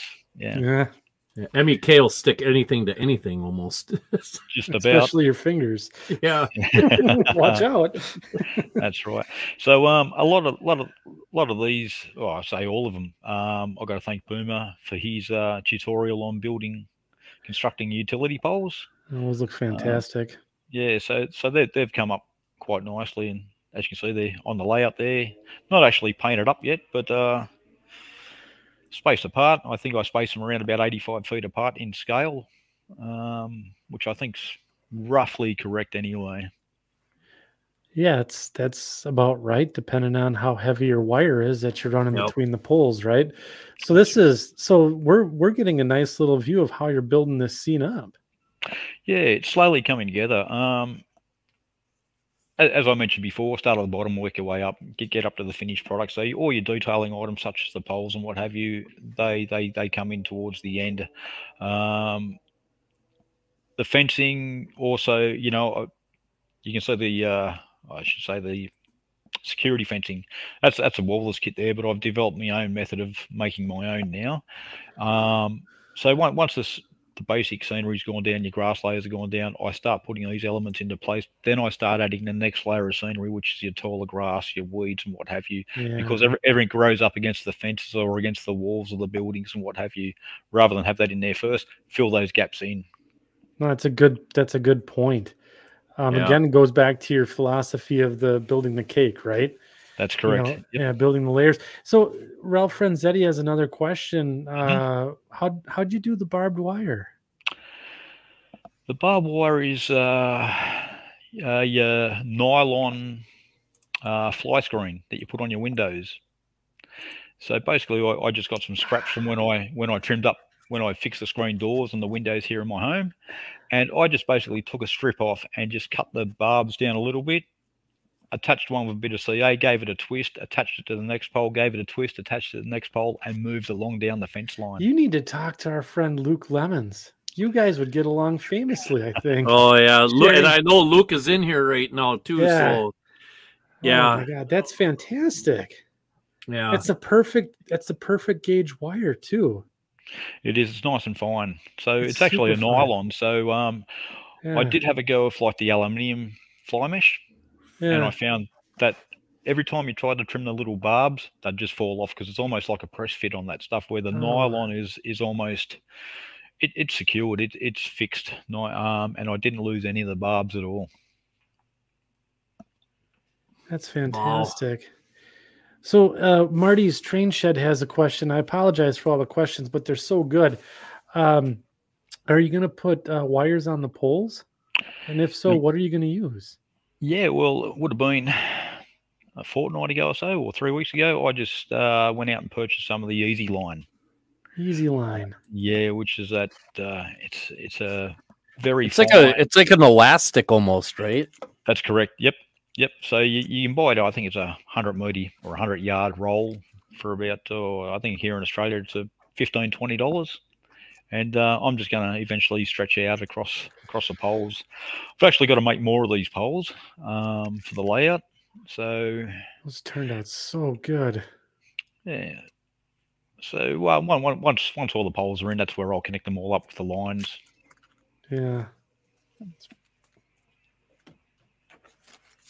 That is awesome. Like way beyond awesome. Yeah. Okay, and there they are painted up on the layout now. So everything you see on those poles there all come from Boomer, even those little, I suppose they're transformers on the side there. You know, Yeah. they'll take them from Boomer too. That's fantastic. Now we all see these on the side of the tracks. Yeah. Yeah, I think BLMA manufacture these as well, but when I went looking for them, there were none available. So I actually jumped online and searched for a plane, and I did manage to find a plane, which is there. And I've actually got the line drawing with all the measurements on as well, but it's got all the company's TCRs, measurements and everything on there. That's why I've got image courtesy of TCR on here. Yeah. I don't want to be done for copyright. I don't want you guys done for copyright. So basically, I've it's fair use. You know, we're talking about it. We're talking about it. We are indeed. Yeah, in such a pleasant manner. I've decided to make that model of it. So that again, out of styrene, and just knocked it all up, and you know, everything there is just scribed in all the doorways, all the framework that you see is just scribed into the styrene sheet. Yep. And yeah, so little things like that. I mean, you can go out, cool. you can buy a model of it, or you can, if you got a bit of styrene lying around, just have a go at building something yourself. Yeah, no kidding. Never say never. Just give it a try. Just give it a go. Yeah, you'd be surprised. I must admit, going back 10 years ago, 15 years ago, I go out to these exhibitions and I see all these super detailed layouts, and I'm like, wow, I'd never be able to do that. But being in groups and forums and all that, and the model railway community is such a great community for sharing knowledge. You just learn so much, and that's why I like to impart my knowledge to other modelers too. And if they can get something out of my YouTube videos or what I'm showing here, for instance, you know, fantastic. Yeah, stupendous. Hey, did I miss something? Did we ever cover what era he models? No, we didn't. I think that was a question that came up a while ago. So yeah, Mike, why don't you bring that one front and center? I think I just did. Yeah, you did. Yeah. Sorry, I thought something caught the corner of my eye, and I'm getting tired. So Gary, what era do you actually model? Okay, you could say it's early 2000s to about 2015, thereabouts in that bracket. Then again, if I'm throwing, you know, if I throw the Conrail on there, it's a little bit early. If I throw a little bit of CSX on there, it can play around a little bit. You know, it's a period in between. So, but predominantly it's that later period. You know, say early 2005 to 2015. You know. Almost modern day, you could say. The British modelers would say, "Oh, that's modern era," you know, because they've either got steam, transition, or modern. Yeah. So you could say there's three types of there's modeling: three types. steam, only three, transition, and modern. So the reason I was asking is because of the fact that that's a more modern style bungalow for crossing bungalow. The earlier ones were not really a full structure like that. They were more like I have one right down the road by my house. It's more like a cabinet. It's like a cabinet. It's more like what it is. So like that's why that kind of triggered. Oh, hey, I wonder what era he's modeling. So yeah, when I searched for these, I found these go back to late 90s, thereabouts, 98, 99 through, I think, from the information that I found anyway. So I also suppose it depends on the railroad too, when they decide to install these type of modern cabinets, you could say. Yeah. Oh, man. Okay, I'm just going to flick past that one. Okay, you can see here the layout's starting to develop now into something a little bit more. This photo was only taken recently in the last couple of days for the podcast. So you can see, you know, there's a lot of grass, a lot more detail in there now. One thing I do have to work on is a back scene for beyond the grade crossing there where that little green car is sitting. I do have a nice photo there, but trying to get the photo right where the road's not, veering off at one angle or another, it's the hardest thing. And then trimming the photo up. And I got to watch, when you jump onto Google Maps or Bing Maps or whatever, when you're looking at street scenes and all that, you might get those big modern concrete style utility poles that are just monsters, where if I had one on this layout, it'd almost be as high as that back scene there. So yeah, it's that sort of thing I try and omit from the photographs. I mean, you could also throw it into one of the photo editing softwares, like and Photoshop or something like Photoshop that. it out. Yeah, take it out. So I've done that a few times on a couple other little layouts where I've used programs like that just to change images and suit it to what I need. So really there you can see the card buildings up on the top of the screen, down to the styrene building, the cafe itself. Amazing. Yep. And the odd palm trees. Now, I know palm trees aren't everywhere along the Miami downtown spur, but a couple of photos that I've seen, a couple of the videos I've watched from Tolga East, and there's another chap on one of the Facebook groups who produces some decent videos too that I watch. You do see these palms around quite a bit. These, I think they're Mexican fan palms. Yeah. Yep. Wow. That's really good. I love that. Okay, so we spoke about the extension earlier. Yes. And as you can see, the yellow up the top there is what you just saw in the previous photograph there. That's the existing Miami shelf layout, which is 8 foot long. And what is lined in red there is the new extension. So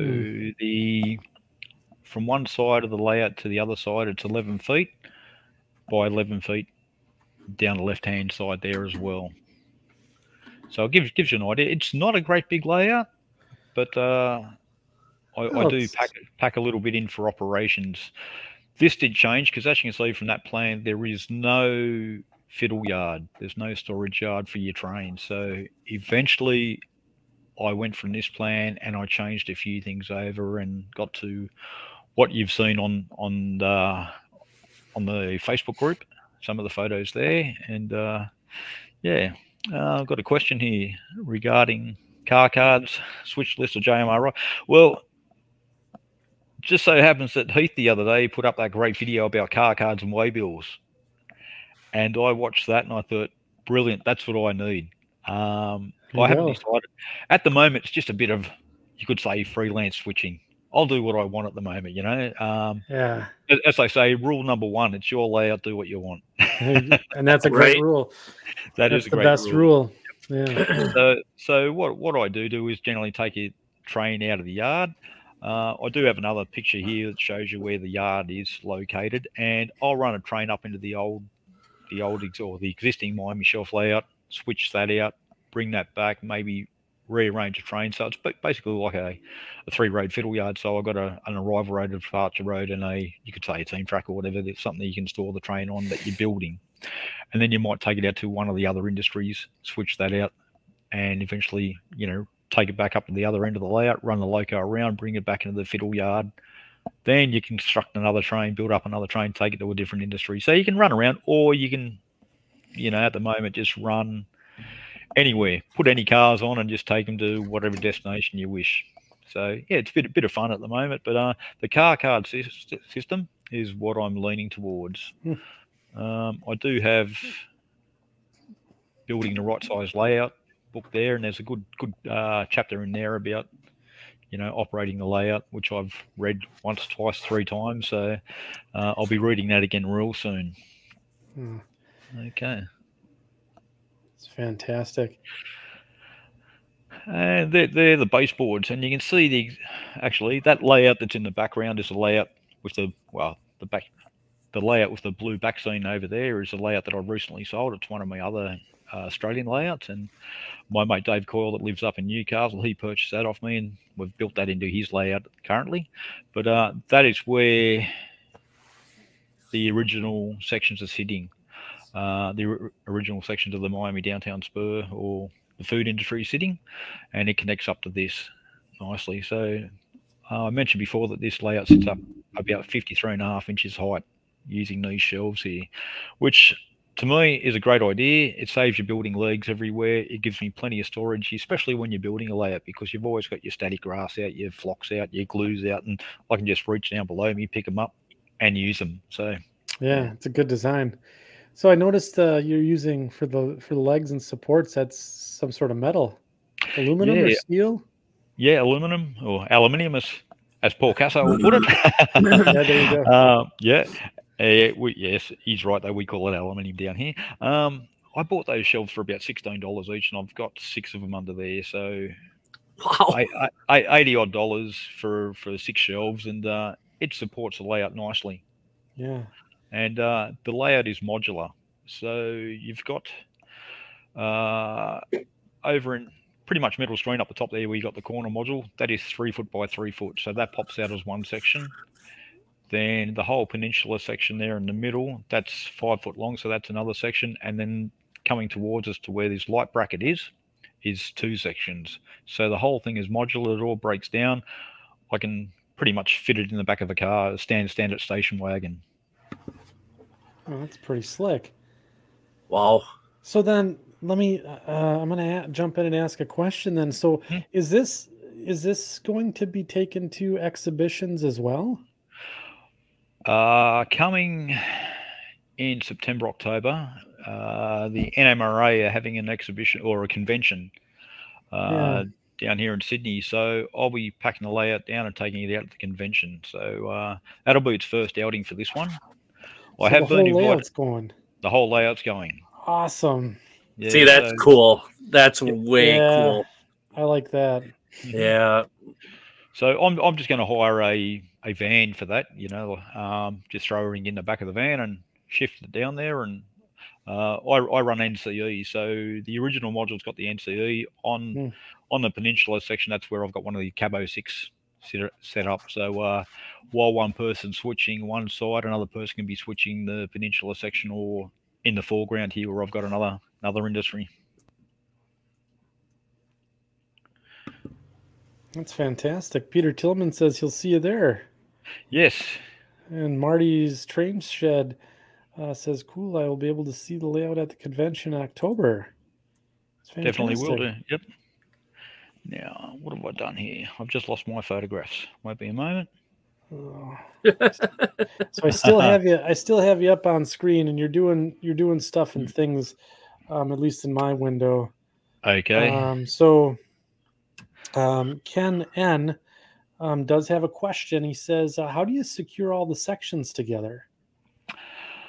I use I don't have them here, but they're basically like a carpenter's dowel type thing, where you've got a socket and a screw that goes into the opposite side. So basically they're viced together or G-clamped together, drill one hole through, you tap the female part into one side, and then I can use the screw on the other side that brings the modules together. So that works nice. It keeps things nice and square. Basically 2 fittings per section or between each module. So, nothing's going to swing like that. Nothing's going to miss a line or anything like that. The track work, I actually use copper-clad sleepers on the ends. A friend of mine and a friend of Paul, Marty, he does these, and Paul spoke about it in the previous show about the copper-clad sleepers that he uses. They're a great little product. Basically, like PC board ties. We may know them here in the North America. Yeah, so basically it's 4 or 5 ties on the one piece of PC board, but you get 2 parts, so you get left and a right if you want, and they can be either glued down to the board, or you can drill a hole in them and tack them down into position. Basically, you put them down, you've removed the ties off your flex track or whatever you're using, and then you solder it. I like to solder everything down in one go. So the rails are fixed right across, then use the razor saw to cut through the rails. So you know exactly that every time it comes apart and goes back together again, it's going to be spot on. There's no toing and froing with the track work. Yeah. Then what about your wiring then for that? Is that modular also? Do you have that set up like with quick disconnects of some sort, or? Yep. I might go in and see if I can. I don't know why I can. Let's see now. Let me get out of that. I might close that off, and I'll Sure. present again. I'll bring up another photograph. Reason I was asking because I started using the Wagyu connectors. I don't know if you have those in Australia or not, but I mean it's where they're very nice. Where you just pull the little arms up, put the wires in, and pop the arms down. It makes wiring so much faster. Call them lever nuts. Yeah, sometime I have some right here somewhere. Yeah. So just for those who joined late, so Gary does have a presence on social media, and I have included those links in the show description. So make sure you check out his YouTube channel. That's Gaz3801. Fantastic videos on there about this layout. And then he also has on Facebook the Platform One MRC, nice Facebook group where a bunch of folks get together and share some fantastic modeling. So for those who did join after we started the show and did the introduction, make sure you catch Gary there. It's fantastic stuff. But I'm going to kick it back over to Gary now, and he can go ahead and explain some of the wiring and under the layout. Yep. As you can see, there's a bus wire under the two modules, corner module and one of the other sections. And all of my droppers to the bus wire is all soldered. No actual connections, like your Wagyu connections or anything like that. I prefer to solder everything so I know it's solid, it's fixed, and nothing's going to come loose. On the very end, you can see on the taller board on the right-hand side there's actually a connection there. So it's basically a male-female reversed over, and they just plug in, and through the baseboard I've just drilled out and bored out a hole big enough for them to slide through the baseboards and connect. So there's enough play in it. You can see the one on the left, it's got enough play in there to pass over to the next baseboard. And that's how I connected. Yes, very simple, very easy. No fuss. I think I pay about $4 each for a basically getting a piece of wire or double wire and the plugs about 6 inches long. I just cut it in half and flip it around the other way, and that's all I do. So a couple of bucks there spent on the connectors, and it's worked for every layout that I've built, I should say. Yeah. Yeah, and away you go. It's very nice and neat. Tidy. Very tidy. Very tidy. That's a good way. That's a good way of putting it. Yeah. One way I've developed to keep the bus wire tensioned is to use cable ties. Eyelets in the very end of your baseboard. So where your baseboard frame is, say at the top of the board and the bottom of the board there, screw your eyelets in. A cable tie sort of looped around, but or a zip tie, you may call them. Yeah, zip ties. Zip tie, yep. And just leave it loose, but leave it in a loop. Then bring your wire down, loop it through once, loop it through twice. Then where it meets your bus wire, zip tie that on very tight, so it can't pull out. Then what you can do, you can actually pull the zip tie, and it pulls the wire out nice and taut from each end. Wow. And if your wire starts to slacken off a little bit, just give the zip tie a little bit more of a pull, and it stops any sag or any expansion or contraction in the wire as well. So it's a nice simple technique. Yeah, that's really cool. That's another good tip. So Bill Kenkel comes back and says ground throws for turnouts. So what do you use to do turnout control? Finger. Yep, I just reach over. I was going to go wire and tube under the layout, which I started with, and excuse me. The problem is when you've got the baseboard and you've got 30 mil insulation foam on top of that, your vertical rod that goes up to the centering pin of the your tie there, your throw tie. Basically, there's too much vertical movement in the wire. So I thought, well, I'm going to leave that out, and I'm just going to use the old finger, just reach across, flick the points. So the I don't know if you use Pico at all. I know a couple of the American modelers are starting to move over towards the Pico track work. They've got those little lugs on the end of your throw bar as well, and you can either use them or the actual center of the track to throw the switchblades.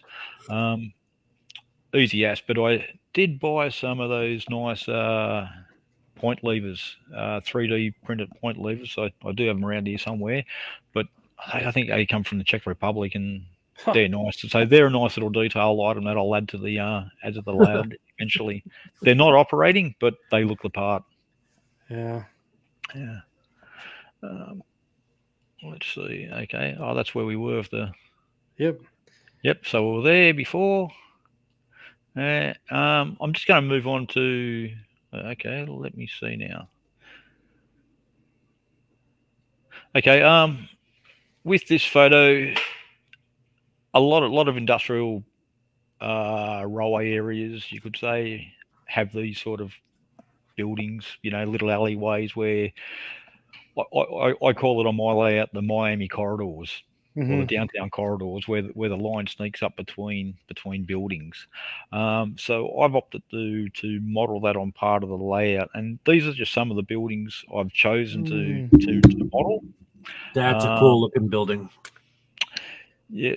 Well, this building down on Northwest 59th Street near, I think it's Hialeah or the next suburb up, Brownsville or one of the other places. I can't remember where. I've actually built a model of that, but I reversed it. I basically turned the front of the building, the maroon there, back to front.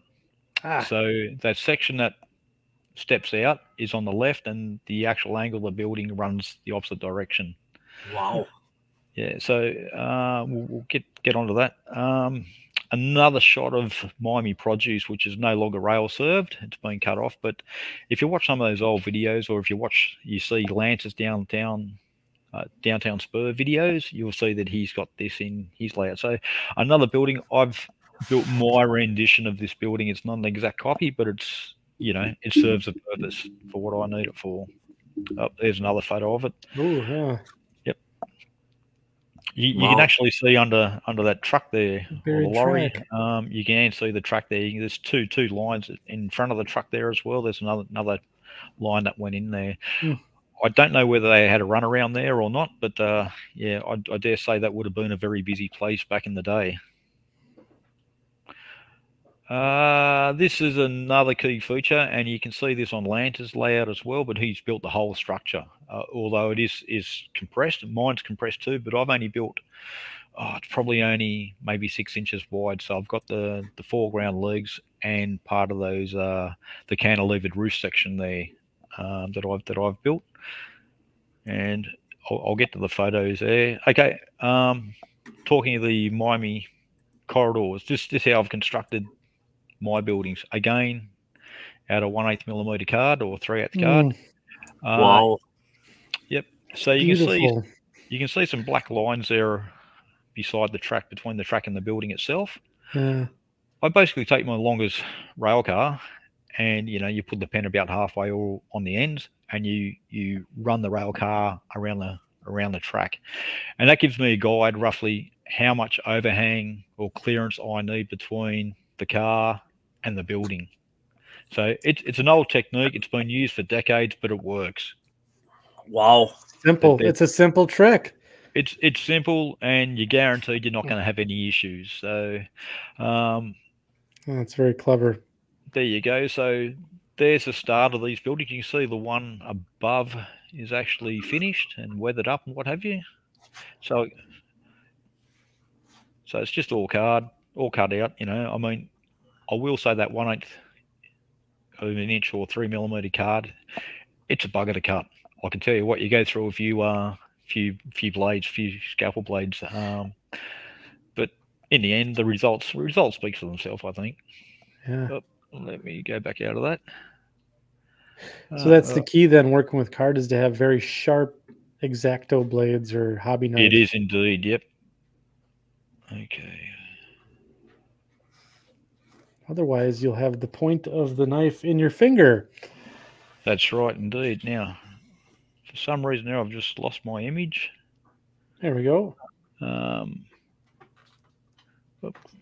Now, where's my... I think I'm just going to have to stop sharing and go back into it again because it's my whole scroll of photographs have just disappeared there, Andy. So it won't be a moment.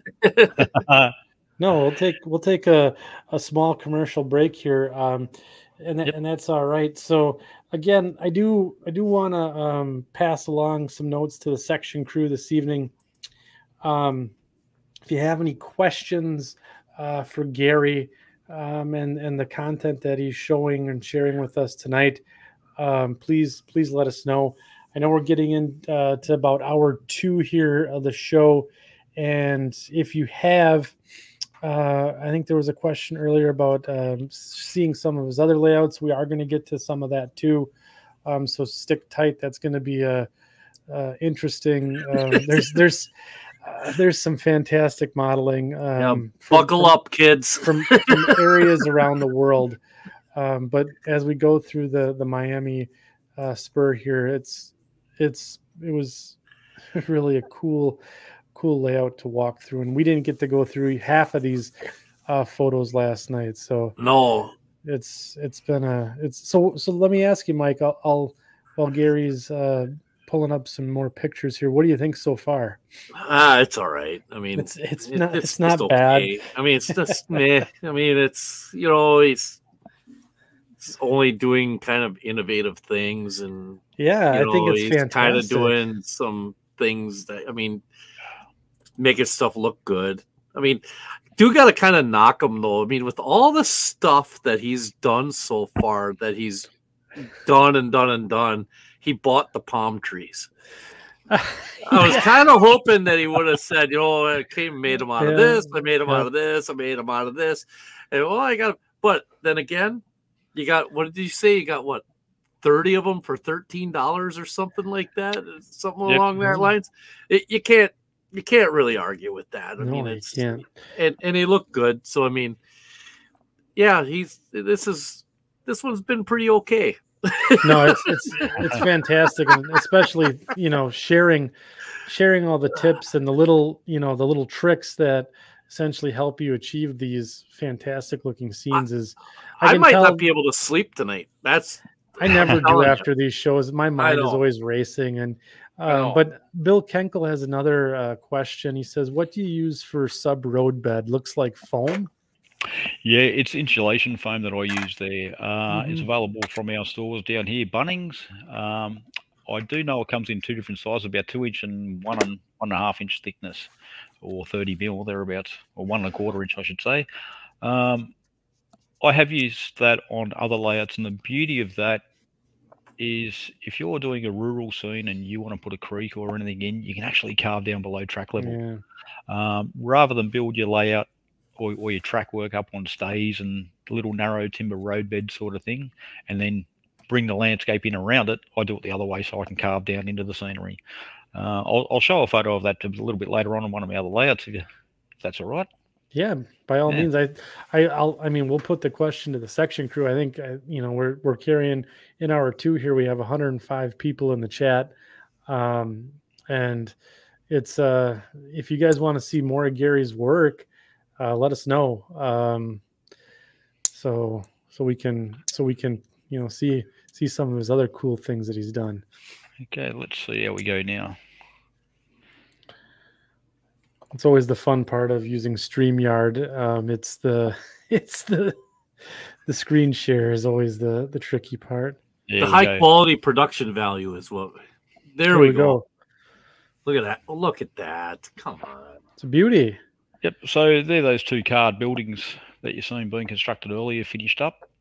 I think they've come up okay. You're being very modest, Gary.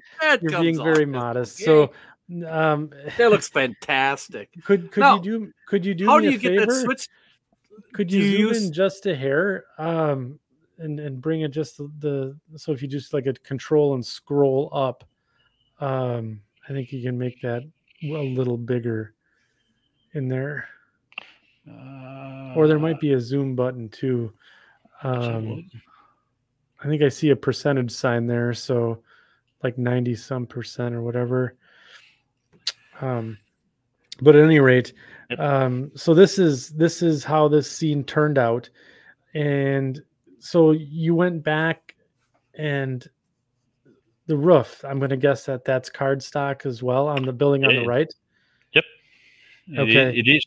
But the whole construction there is all card. The only styrene I've used in there is for downpipes, electrical conduits. The little landing that you can see towards the end of the red and yellow building, that's styrene too. So, but yeah, everything's cardstock. Yeah, that's fantastic. So do you use something other than your finger to get in between those buildings to throw that switch? Do you like a little... Probably, yeah, look, it's probably about 4 inches wide between the two buildings there. So there's enough room to get your finger down, because the building on the left is only about 3 inches high. The building on the right would be 3.5 inches high. So they're not too big. Yep. Yeah, they're sort of your standard sort of old industrial buildings. Yeah. Nice little urban canyon there. Yes. So exactly.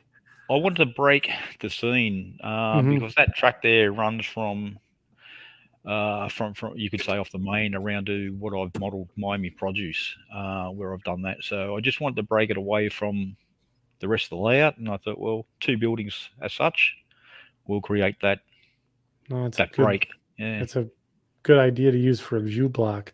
Wow. It is. Yeah. Cool. Okay. Let's see. So people in the chat are asking for more. So I guess we'll have to oblige.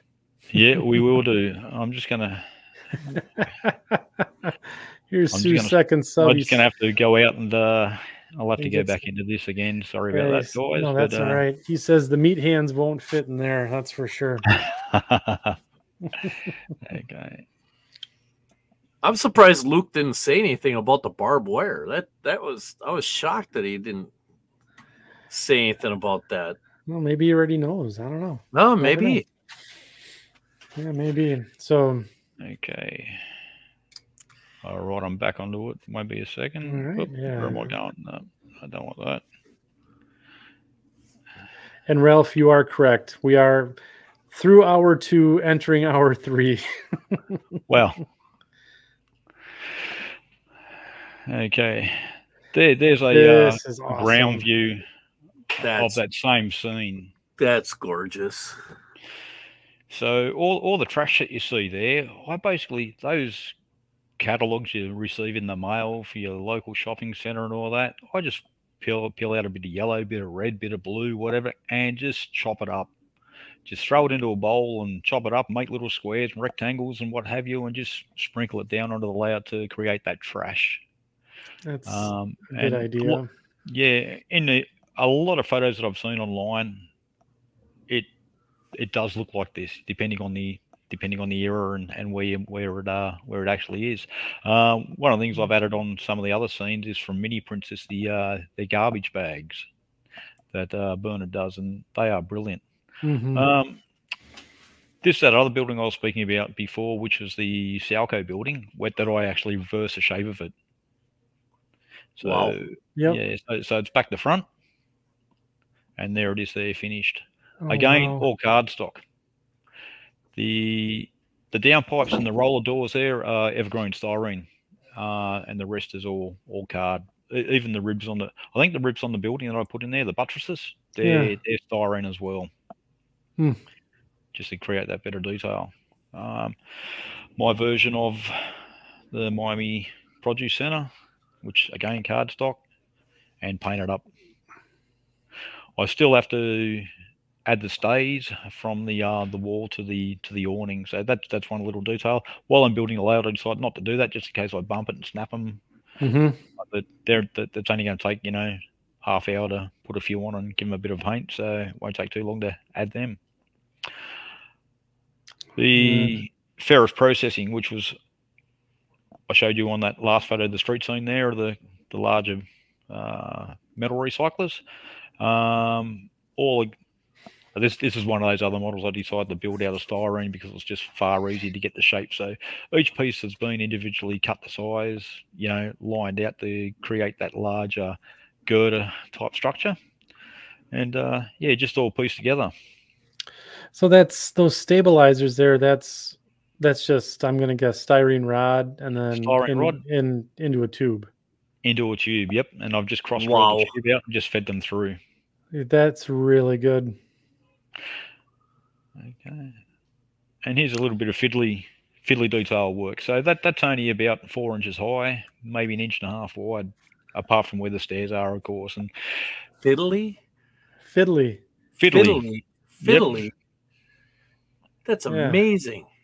So, Gary, Postmodern Model Works asked the question, why cardstock over styrene? We may have covered it earlier, but maybe good for those who joined late.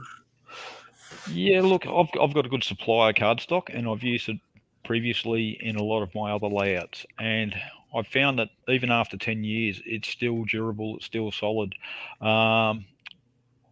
If I was to build that same larger building out of styrene, it'd probably cost me 4 times the amount, maybe 5 times. So there's a bit of cost. So there's a bit of cost involved too, where, which I mentioned before, a 3 foot by 4 foot sheet of that 3mm cardboard, I think is around about $11 Australian, could be even cheaper.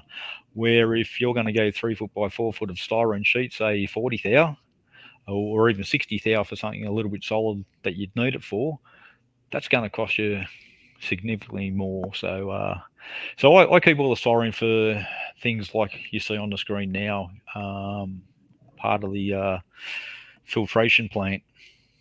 Yep. So I'll just move on to the next shot. Okay, that's the top of the filtration plant, which actually sits on top of the roof. So it's another little section, and that 50-cent coin there would be around about 1.25 inches in size. Unbelievable. So again, this was taken off the photographs that I sourced from Google Maps. So you're just trying to get those angles, you know, jump down on the street, you get an angle from one side, move down the street a bit further, get a photo or a screenshot from the other side, and from what I've seen, that's as close as I can get it. Oh. Wow. And there it is, painted up. Yep. That's awesome. Yes. So okay, is that painted again with that craft paint that you said, or do you use like something else through an airbrush? I used it through an airbrush on this model. Just some Tamiya or Mr. Hobby, one of those brands of paints. Yeah, I do enjoy using those paints.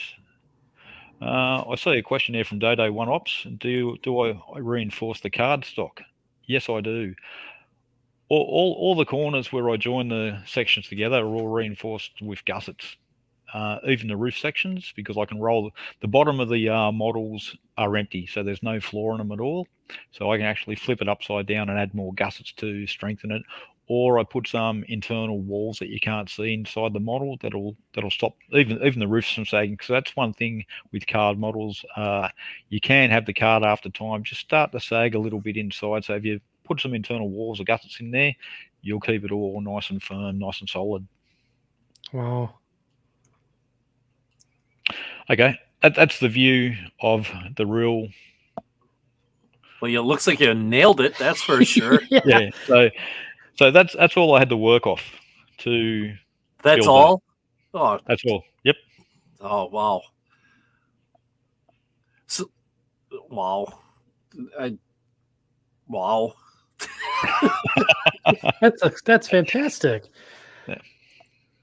Yep. So I mean, it's amazing what you can see and view by using Google Street View. Even from the aerials, you just can't get down close enough. So I might jump onto something like Bing Maps, which you can actually get a little bit closer, like a bird's eye view, and come down, and it's a little bit more in focus. So I try and get it as close as possible. And I think that's the beauty of the Model Railroad. If it looks right, or it looks close enough to the real thing and represents the model well, it will look good on the layout.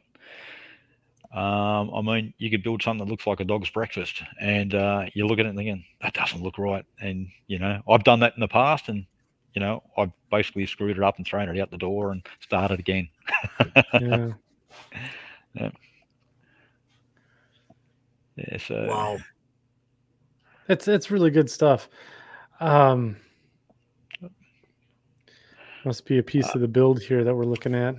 yeah, because of the shape of the building, because it's actually an L shape, a roof section, trying to keep it supported, because this is on the edge of the layout, is one thing. So what I've decided to do is add some of the styrene tube to the inside of the wall behind the vertical beams there, and into the floor of the model, I've actually got the male section poking up. So I can actually lift this whole model off. So they're just basically a little stabilizer, and it stops the whole thing from falling over. Tilting down. Yep, tilting down. So that was the way I got around. I was looking at using neodymium magnets and other things, and I thought, you know what, bugger that. I'll just Pin it. pin it. Absolutely, just pin it, and it works. And that way I can actually lift it off if I want to do any work. If I damage it somewhere, I can lift the whole thing off and just go work on it wherever you need to, right? Yeah, exactly. That's right. That's right. Part of the layout shows an oil terminal. So I bought the tank truck loading area from Walthers, but what you see on that photo on the right is what I really wanted. This oil facility is just down the road from the ferrous processing plant in Miami, or in Hialeah. So I've decided to kit bash that into that. You did it. What? What? You did it. Go back. So camera 1. Yep. And now camera 2. He hammered it. Oh, jeez. So this is this another one of those multimedia kit bashes here where it looks like did you use cardstock, or is it all styrene? It's mostly styrene. The roof is cardstock. Yeah, it's a corrugated card that I've got. Yep. That corrugated. I was going to say, is that stuff, that same stuff you use for that fence, right? On the fence, that's correct. Yep. Yeah. So basically, it was a bit of a fiddly job to do, because the original model had the center stays in it. If you look on there, you can see it's got the two central supports, where I had to take them out completely and replace them with what you see here with the I-beam. So I've had to drill through the actual platform and then poke them up through it, fill it all in around it, and build the structure from there. So basically the roof structure, the whole A-frame and the legs were built as one unit. Then it was dropped into the holes on the platform and then supported, glued, stuck together, and put together as such. So Sparky 107 asked, how much time did you put into that? There was a few hours put into that one, a couple of afternoons.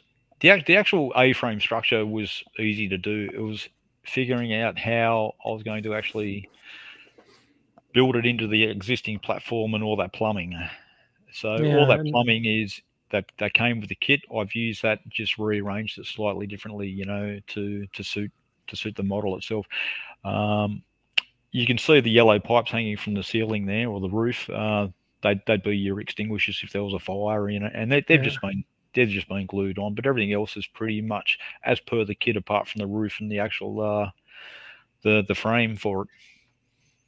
That's a really good job. Yeah, that's excellent. Okay. Yeah. No, I enjoy doing these sort of things because it keeps the mind going. Yeah. So let's see what we got now. Okay. Yeah.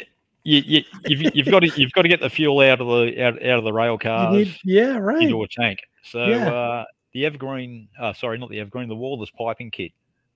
I've used bits and pieces out of that.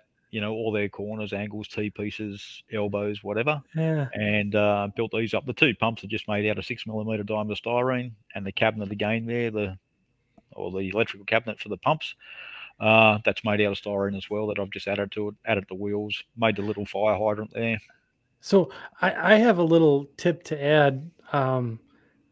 So Gary, what one of the tips I would say is when you buy these Walthers kits, and they all come on a sprue, right? And then the sprue frames, you can also save those sprue frames and use those as piping as well. Absolutely. So don't throw anything away. Start saving your old sprues because you can use them for piping and stuff like this. So I get to have a tip for tonight.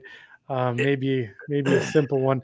I can't actually take credit for it. Luke Lemons told me that. So yeah.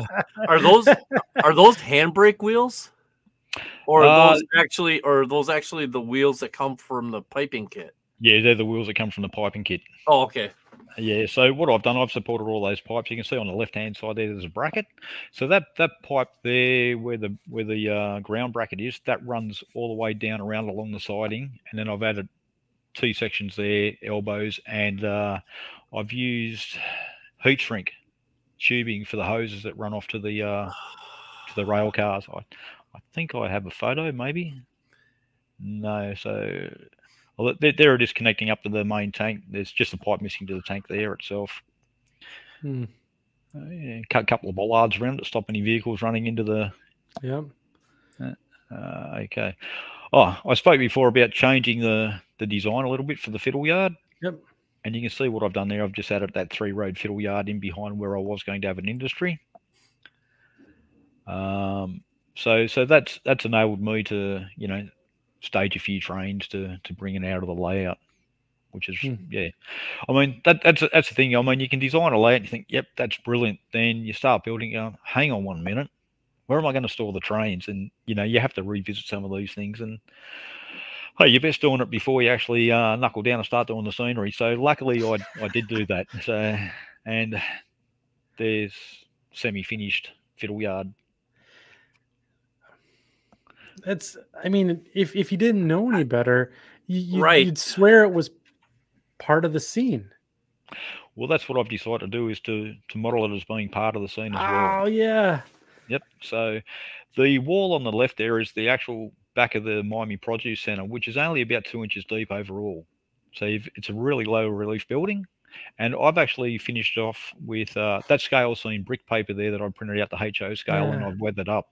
So basically I've done a completely different texture to that wall, so it looks like a different building from this side of the peninsula compared to the other side of the peninsula. So the other side, you've got the whole loading ramp, you know, the awning and what have you. This side, slightly different. Yeah, that's remarkable. Huh. I wanted to be able to run around the train when I bring it in. So this whole section here with the little white fence around it is a drop-down section.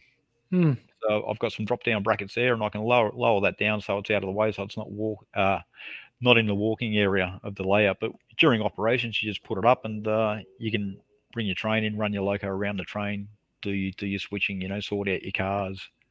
So everything's been scenic on this board too, because it does form part of the layout. And I thought, rather than have it non-scenic, it's right there in your face. You might as well scenic it. Yeah. And that's, you know, the visible staging, that's, you know, that's an up and coming, I guess, trend you could say in model railroading, is just having a basic, or well, in this case, not basic, but a well scenic staging yard. I think Thomas Klomoski talked about it as well. You know, in having functional negative space on your model railroad. So this is fantastic, Gary. Yeah. So yeah, just I like to give everything a bit of scenery and all that, you know, just to you can say pretty it up or make it useful. Yeah, certainly. I know you guys have on the Facebook page have seen some of these photos previously and all that, but this is an area between the produce centre and those buildings, the corridor buildings, and I just need to fill it in. I thought, okay, a couple of tanks in there, a couple of shipping containers. What am I going to do? So eventually I decided to put in some hard stand, a little bit of bitumen area, and I built this up to construct a couple of tanks. Again, they're the old, I think they're from one of the fuel oil or oil dealer Walters kits that I had left over. Rather than have them horizontal, I decided to make them vertical. The actual pipes that run down the side of the tanks there are actually coat hanger wire, because I couldn't, I just could not and he get poured the in the storm. Yeah, just couldn't get the styrene rod to bend as much as I wanted to. It didn't matter how much hot water I used or stuck it in a microwave oven, you know, just to soften the plastic. I just couldn't get it to bend to the right. So coat hanger wire was the thing to use. And you can see down the base of the model, it's back to the standard sort of Walters piping kit. Yeah. So yeah, lots of different mediums I use to build. It's a nice ladder cage there. Oh yeah. Thank you. So just all Overlook these little, detail. That's fantastic. yep. And there's the finished tanks weathered up in situ. Very cool. Yeah, so all these little things, you know, the little details, because they're only a couple of inches in from the edge of the layout. I think, well, they've got to be detailed. You got to be able to see the detail, I believe, anyway. I look at it in a way that all our locomotives and rolling stock that we purchase from all these great manufacturers, they are so well detailed now. Our layout should be in the same area of detail, I think. Yeah, same spectrum, right? Same spectrum. That's right. So I try my best to detail everything up as much as possible. Yeah. Now I know just recently, and it's been featured in my recent YouTube video, is that area in the corner that you commented on previously, Andy. It was dead space again, and I didn't know what to do with it. So again, jumped onto Google Maps, aerial view, street view, had a look at a few things, and this is where I got the idea for that. Wow. So that's so that cool. looks really cool. That's very cool. Yep. So yeah, like I've said all along through tonight's show, that Google Maps is your friend. Yep. So there's plenty of things to see and utilize, inspire you to create these little scenes on the layout. And it doesn't matter what area you're modeling, because Google Maps is everywhere. So I mean, over where you are, jump onto Google Maps, you can have a look. Okay, I need to fill this corner up. Let's see what we got, and go from there. Yeah. So yeah, that's pretty much my modelling. Just a different view of the area, looking in from the street scene. Yeah. So, give you a little plug here for your YouTube channel. So, you have a detailed step by step on how you built this scene up on your YouTube channel, don't you? Pretty much so, yeah. Yep. Yeah, and that's for those who joined late. You can check out Gary's modeling on YouTube at Gaz or GAZ 3801. That's his channel. And he's got quite a few videos up there on the construction of the layout, especially this scene. This is his latest one, so it's turned out really well. Mm-hmm.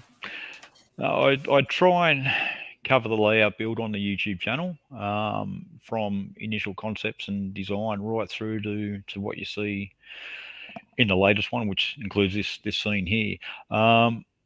And what it does actually help other modelers out there. You know, I mean, how to go about modeling something, how to go about detailing an area, and I've learned a lot from other YouTube channels, other modelers around the world, everywhere, and I like to share as much as they share too. You know, like I said earlier in the tonight's podcast, it's about the community and how good it is and how much we share. So how much of your layout is actually completed and fully scenic now, there, Gary? Good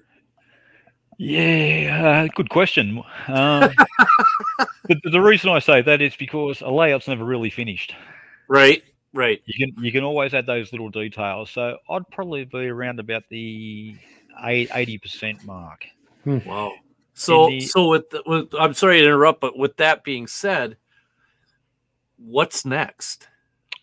Okay, just in my recent video, my upload to YouTube, I talked about a different area that I'm going to detail and add to it, because basically it's a chain wire fence and there's just a grass area behind it, and it's a fairly large area. If that was real estate in Miami, it'd be worth millions. So I need to put something in there. So I've in the latest video, it shows you what I have planned for that area. So that should be done by the end of this month, hopefully. So I'm just going to slowly work on it and get it to where I want it. So I'm just waiting for a few more suppliers to come in so I can start getting back into that section and detail it up. That's pretty cool. Yeah. So yeah, look, I enjoy the hobby. It's I think it's one of the best hobbies out there. Yeah. And I'm sure everybody watching would agree too. You know, it's one of the greatest. Depending on the day. Yeah, you Yeah, are I mean, right. or you see stuff like this, and like, oh man, that's it. Yeah, That's it. right. We're done. Yeah, Andy and I every once in a while have that conversation where we just get frustrated, and I'm gonna wake up tomorrow and tell them I got to model the downtown Spur now. Yeah, Yeah. So everything you see in that shot there, apart from the vehicles, is basically scratch built. I mean, the loads on the pallets you see there, they're just bits that I've had in, out of the spares drawer, you could say. So I've just opened the drawer up and gone, I could use that, and a couple of pallets and what have you. And even the trees and the shrubs in the back there, they're all scratch built. The little shrub there above the blue van and to the right of the truck there. I mentioned Boomer and my friend Gormo from Great Chesterford Junction on YouTube. They both use a sisal rope to create the bushes. Even those trees there are made out of sisal rope as well. So it's just the way you go about it. And I don't think I've covered those trees in one of my videos yet, but it's the same technique, untwining the sisal and creating the branch structure and moving your way up, and then adding the 12mm flock, and just the textures. Yeah, it's quite good. Thank you. Yeah. Okay. So, Gary, did you have anything else that you wanted to share with us this evening about the downtown Spur? Oh, look, not much more to share about the downtown Spur itself. I think it speaks for itself, you could say. As you know, I'm on your Facebook group and a few others that I share these photos and keep everybody informed as we all like to share our own works. And I appreciate all the kind comments that people make. It's great to see. And it's great to see other people's layouts on your show and many other podcasts and the group. So love to see the work, and I get plenty of inspiration from all the other modelers and members out there around the world. And so we might have to have a part 2 with Gary. I think we will, and we'll have to have a part 2 where we cover the other stuff that he's done. Yeah. I've done a few other layouts. Yeah, just a couple. There's not to. I think we need to tease the audience here just a little bit. In the pre-production show last night, there was some stuff that was from around the world that Gary has done, and it's just fantastic. So we'll I think if the audience would agree, I think maybe a part 2 should be in order. Chris Bell says part 2. So yeah, I think that's good. So absolutely, I do want to give a mention to the section crew this evening. We're carrying 100 people still in the chat. Thank you again. And before we break for our next segment here, and get ready to close down the show, I do want to put that out there to the section crew here. If you have questions for Gary, and anything that you've seen tonight, something that didn't take real or didn't I guess didn't marinate very well, make sure you get it in there, because Gary's more than happy to share. And speaking of sharing, let's take that's a look a teaser. At there's a teaser right there. There's a teaser for part 2. No more than that. That's part 2. No more than that. That's the cover photo for part 2 right there. Yeah. There's a lot to unpack in that one photo. So this one last night, this was the one where we were talking last night, right, Gary? It is just a brilliant scene that you've put together here. We talked for a half hour on this picture. Yeah, and where is this? This is based in where is this based? This is based in the UK, so it's 4mm scale modelling. Look, the difference between 4mm or 00 scale and HO scale is just the size of the locomotives, where all your track work's identical. So this is actually based on somewhere in southwest of the UK, and it's just a small industrial layout that I built. It was a bit of a teaser. One of my mates on the forum, who actually owns Platform 1 MRC, he's seen one of my other little aids and goes, I reckon you'd do all right building an industrial scene. So I said, I'll give one a crack. So I built this. Yeah. Wow. But yeah, I mean, if you want to do a part 2 and showcase some of the work I've done in the past, I'll be quite happy to. Yeah. And then there is one question from CA Customs. He says the IPA and powder weathering techniques. Did I miss that? Is that something, Gary, that you, I guess, tend to do with your rolling stock and locomotives? It is indeed. Yep. In that photograph there that I've got up, all the locomotives are done with IPA and weathering powders. Okay. No airbrush touched it. So I have got one YouTube video there in my collection where I showed how I'd weathered, I think, 44-gallon drums or barrels and other stuff to give that rust effect. So if you go check out Gaz 3801, you'll find the video on that there. And yeah, it's a very simple technique. It's basically, again, the old clear mat I use on the model. Yep. Mat. And basically what the IPA does, I charge my airbrush full of IPA and put on the powders. Then because you've got the clear mat down on the model itself, when you spray the IPA on, it actually softens the lacquer layer. And your powders will absorb into that clear layer. And being IPA, it evaporates and dries fairly quickly. Then you can dust on your next color and you can slowly build your weathering colors up. And yeah, it works well actually. From those locomotives, everything you see there is weathered with powders. Wow. Nice. Yep. So that and Bill Kenkel says that might be a part 3 as well. So if you'll have us back, Gary, we'd love to have you on the show for a follow-up if you'd have us back. I mean, this has been fantastic. Just some of the comments that are coming. Peter Tillman says outstanding. Kaylee Faye, awesome. And then Bill Kenkel says, yeah, this is a little more than a crack at an industrial layout. So I think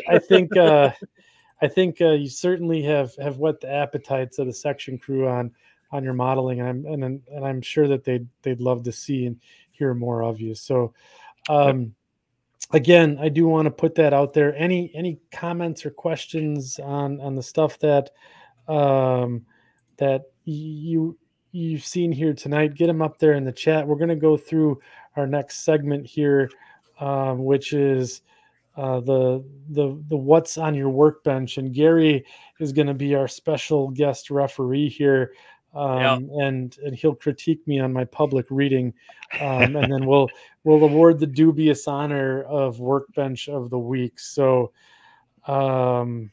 yeah, I think and there's just a couple of good ideas before we get to all that. Part 3A could be a panel discussion on weathering with Boomer, Postmodern, and Gary. And maybe Paul Bellamore too. I know we got him coming up on a future show here, and he's got a really cool take. The Green Bay and Western Lines is his YouTube channel, and he's got a really cool take on weathering too. So that'll be fun. I think, yes, the Green Bay route. So I think Chris Bell has a fantastic idea. Part 2, please. Don Iris, great layout, Gary. Patrick Lavely, fantastic show. And yes, I think I second that. So this could be a couple good ideas coming from the section crew here for a follow-up show. So let's kick it over to the Greasy Meat Hands band here for our final commercial break to kick off our next segment.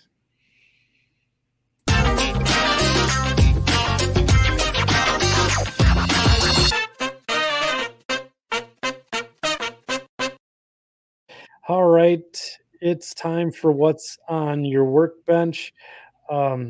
And this is the part of the show where we ask the section crew to go out to the Second Section Podcast Facebook group and post photos of what's on your workbench. And the panel here will discuss, comment, and crack wise about what we see on screen this evening and award the dubious honor of what workbench of the week.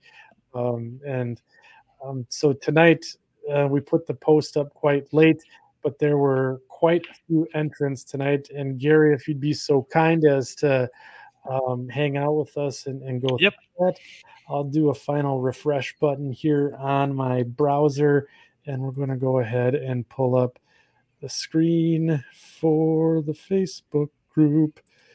And you also get to hear me sing. Oh, and that's man. fun too. No, it's not. You love it. You love it. Okay, bring on the taco sauce, as Chris would say. So has anything come up on screen yet? Oh, yeah, there we are. Okay, so what's on the workbench tonight? Let's see here. We have 66 comments to get through. It's going to be about average, right around. Yeah. Let's see here. So all right, that's enough. Right away. All comments.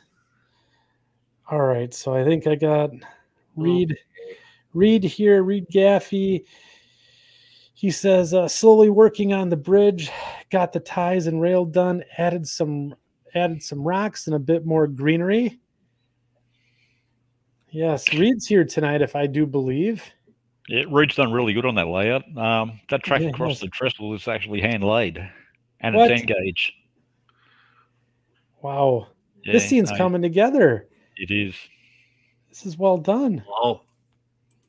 Let's see. And I think he's got one more here with the top view looking down. Wow, I can't wait to see this done. Reed, keep us posted on this one. This scene's turning out really good. Like the little. Looks like he's got like almost like a maintenance away train there with the construction. That's cool. All right. Let's see here. Corey Bukowski just got done decaling a Central Minnesota and Western X184 bay window caboose in the Great Northern Heritage paint scheme. Ooh, this looks really good. This is some fantastic modeling. Oh, look at that. He's got the goat on the end walkway there. And, of course, we have to add details to the inside. Well, yeah. Why wouldn't you? Why wouldn't we? Well done, Corey. And then there it is all back together. Looks like he's got some shades there? Oh, man. You'll have to let us know if that's what you added there, some shades in the windows, or if that's just playing tricks on me there. Good modeling, Corey. All right, here, Martin Coombs. I've been weathering some skip wagons for the garden line. Oh, that's cool. This is incredible. Nicely weathered and bent up and what have you. Yeah. That look great. Those look great.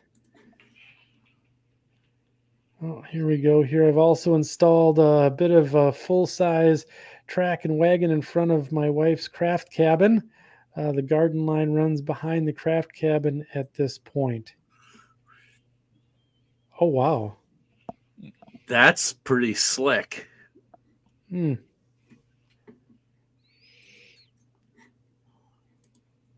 wouldn't mind having one of those in the back, one of those little cabin things in my backyard. Make a good smokehouse. Yeah. Kaylee Faye says, I finished this one today, a Kit Bash laser cut. It's like Faye's Cafe. Wonder where she got the name. Couldn't tell you. I don't know. It's well, very good work. She does really awesome. Good. She's awesome work. And I appreciate her sharing to the group and sharing her modeling with us. And she's also, I think she said she lives in Germany and stayed up with us tonight at 4 a.m. Yes. So thank you for doing that. Yeah. Joseph Ginto here has a Lehigh Valley RS11. as the workbench is being packed up and moved to the new home. I've been weathering this RS11 for a client. I'm using acrylic paints, weathering powders for this project. It's turning out great. That looks really good so far. It does. Cool locomotive. Here's the other side of it. Well done, Joseph. Let's see here. Oh, and here's Kaylee again. Just jumped into the next one. Started in 2014. Got an ink wash and some paint. This one will be a quick one. Wow. Nice hardware store, it looks like. Yeah. I don't know how you guys can build these kits and models so fast. It takes me years just to get one done. Oh, this is coming together pretty nice. I like how the wash you can see in the panel lines there. That's good. All right, Paul Kassar. May remember him from such shows as the last show. Today, this engine shed will be getting an internal and external lighting. That's awesome. Oh, nice. I'm excited to see that because the warehouse flat that he built with the lighting turned out really well. Oh yeah, I'm excited to see it too, and I'll be heading over there this afternoon to have a run on his layout. Yeah, so, once you get done with us, you'll be going over there. Mike Shanky fixing up a WSOR hopper kit. After I have it fixed, I'll weather it. I even got out my new airbrush. I must be getting close to using it for the first time. Ooh. Busted out. Busted out. Here we go. Justin Hendrickson. Well, the upstairs workbench is in absolute meltdown mode right now. I'm trying to clean it as I post this. This is beautiful. Yep. That's job well done, bud. There's a lot going on here. There's kits. It looks like a car kit. There's model car wheels there. Yeah, car wheels. I like the multimedia. We have JB Weld in the back here. This is important. Yeah. Because if you can't fix it with JB Weld, then it's really broke. Yep. And it looks like he's working on a few kits here. So a lot of projects here. Looks like some sprues that we're hanging on to. Yeah, I like this, Justin. This is a good looking workbench. Is there any taco sauce anywhere? I can't see any. And I'm sure William Sampson is probably looking for a soundbite of where's the taco sauce? Yeah. All right. Good job, Justin.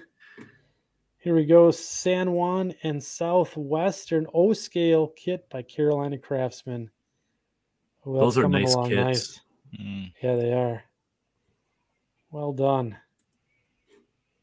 John Whithouse, he's a former Workbench of the Week winner, still working on the Kara Terminal Railway layout. Unfortunately, it seems I may have fired my lower level DCC district power booster. Expletive deleted. Well, I'm sorry to hear that, John. That's always a bad day when your power booster goes or your command station goes. So good luck to you there. John's the one that had the RS-23 at the retreat. Oh, that's right. Yep. Tony Dixon, these two S-scale modernized hoppers. I like the yellow end there. Turned out well. I like the stenciling here too. This, I don't know, that's probably a decal, but looks good. He's got some other stuff here. Looks like he's working on as well. Some military model. Looks like a little Panzer Brigade leader here. Yeah. Started from a 3D print from the looks of it. Yep. Well done. Oh, and of course, trucks. Tony's good for a truck or two, right? Every once in a while. Yeah, on the last of the benches, a trio of 164th trucks for a co-op's LP liquid propane delivery service. Very nice. Tony is another dynamo. That guy, he is always pumping out models. Oh, yeah. Let's see here. Timmy Ellum Chapman. He's back here. This is interesting workbench he's got. I see a steering wheel in front of him. This is fantastic. And he's working on a Bar Mills N Scale Wicked Wanda's kit. Taco sauce front and center. Mobile, what's on my workbench this week? Wow. I think it's the first one we've had of those. First time we've ever seen the actual steering wheel, that's for sure. Yeah. Yep. Well Please done, do not Tim. attempt this at home. Yeah. I guess there are no rules with workbench of the week. You can have, No. I mean, if you're on the road, hey, give her. Yep. Let's see here. Andy Panette. Unfortunately, I'm 90 miles away from my workbench, but I can send you. Actually, I can't. All right. Well, Andy, take a tip from Timmy here. Bring the workbench with you or make a makeshift one. Dan Pugach is working on a Walther's hole-in-one donut. He's renaming it as a bagel shop. Applied Crescent Creek model stucco. As I say, that looks really good. That looks good. Well done, Dan. I like the stucco. One tip I learned off Boomer, how he uses his fine pumice gel, is great for doing the walls and such like that for concrete infill. So that looks fantastic what he's done here. Excellent work. Well done. Bill Kenkel, he was in the chat quite a bit tonight. I've been working on this Tichy boom car kit, added toolboxes, a nice place to hide extra weight, and windows to the kit. Kept breaking the side steps, so I'll have to build some from 0.05 brass. It's a nice model. That looks really cool. Bill's workbench is coming along nicely too. I see multiple different bottles of adhesive, different types of medium. Looks like a 1, 2, 3 block there. Yeah, the 1, 2, 3 block, multiple hobby knives and tools. I mean, he still has space though. I mean, we could probably get another kit right in the foreground here. It's good stuff, Bill. Tim Moran, 3-day build that was taken to an event this weekend. Oh, that looks cool. This is awesome. It's nice. That's kind of right up your alley, Andy. It is. This would be something that you would see on a next to a rail line in the northern Wisconsin and the upper Michigan. Yeah. I'd have to borrow, quote unquote, borrow this. You'd even find that on Australian railroads too. Yeah, would you? Yeah, a lot of corrugated iron was used in our rural areas. Paul Scott August built a church scene at my workbench, installed it on the layout today, still working on the sidewalk, parking expansion, and details. Paul is a good modeler. Oh, yeah. I like this scene. This is a classic Wisconsin church scene. It's got the little graveyard on the side. And let's see here. Scratched and bashed a bunch of telephone poles and installed them today. Cool. We talked about telephone poles on this episode. Yep. And there's another one. Oh, I like how he did the weathering here. That's the creosote, how it builds up on the bottom of these poles. It's a nice touch. And then the sun fades them up high. Well done, Paul.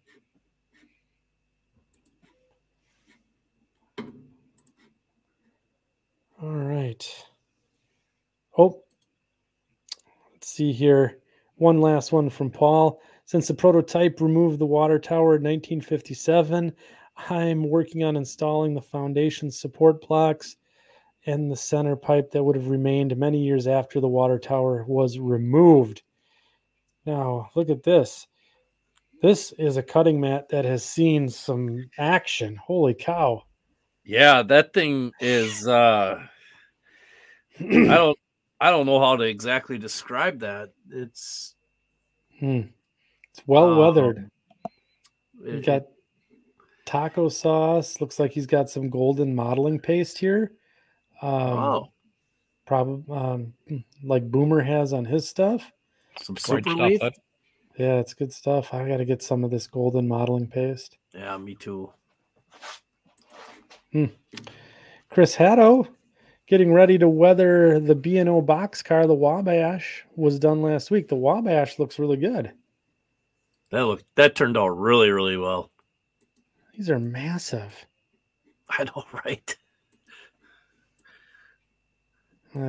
B&O car is kind of cool. With I always like that logo. Yeah. Well done, Chris.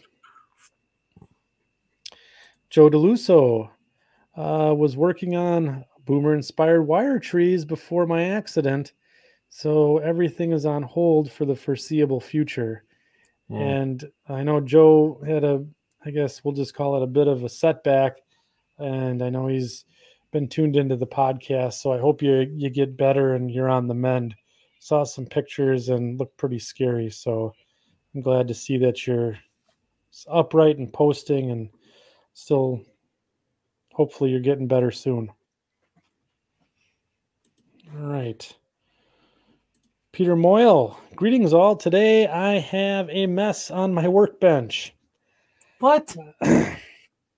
Well, It looks kind of organized, actually.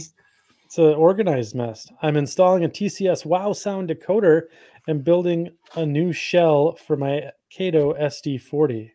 Oh, I see some glue. I see some taco sauce. I see some of the Mark fit right there off to the left. Yeah.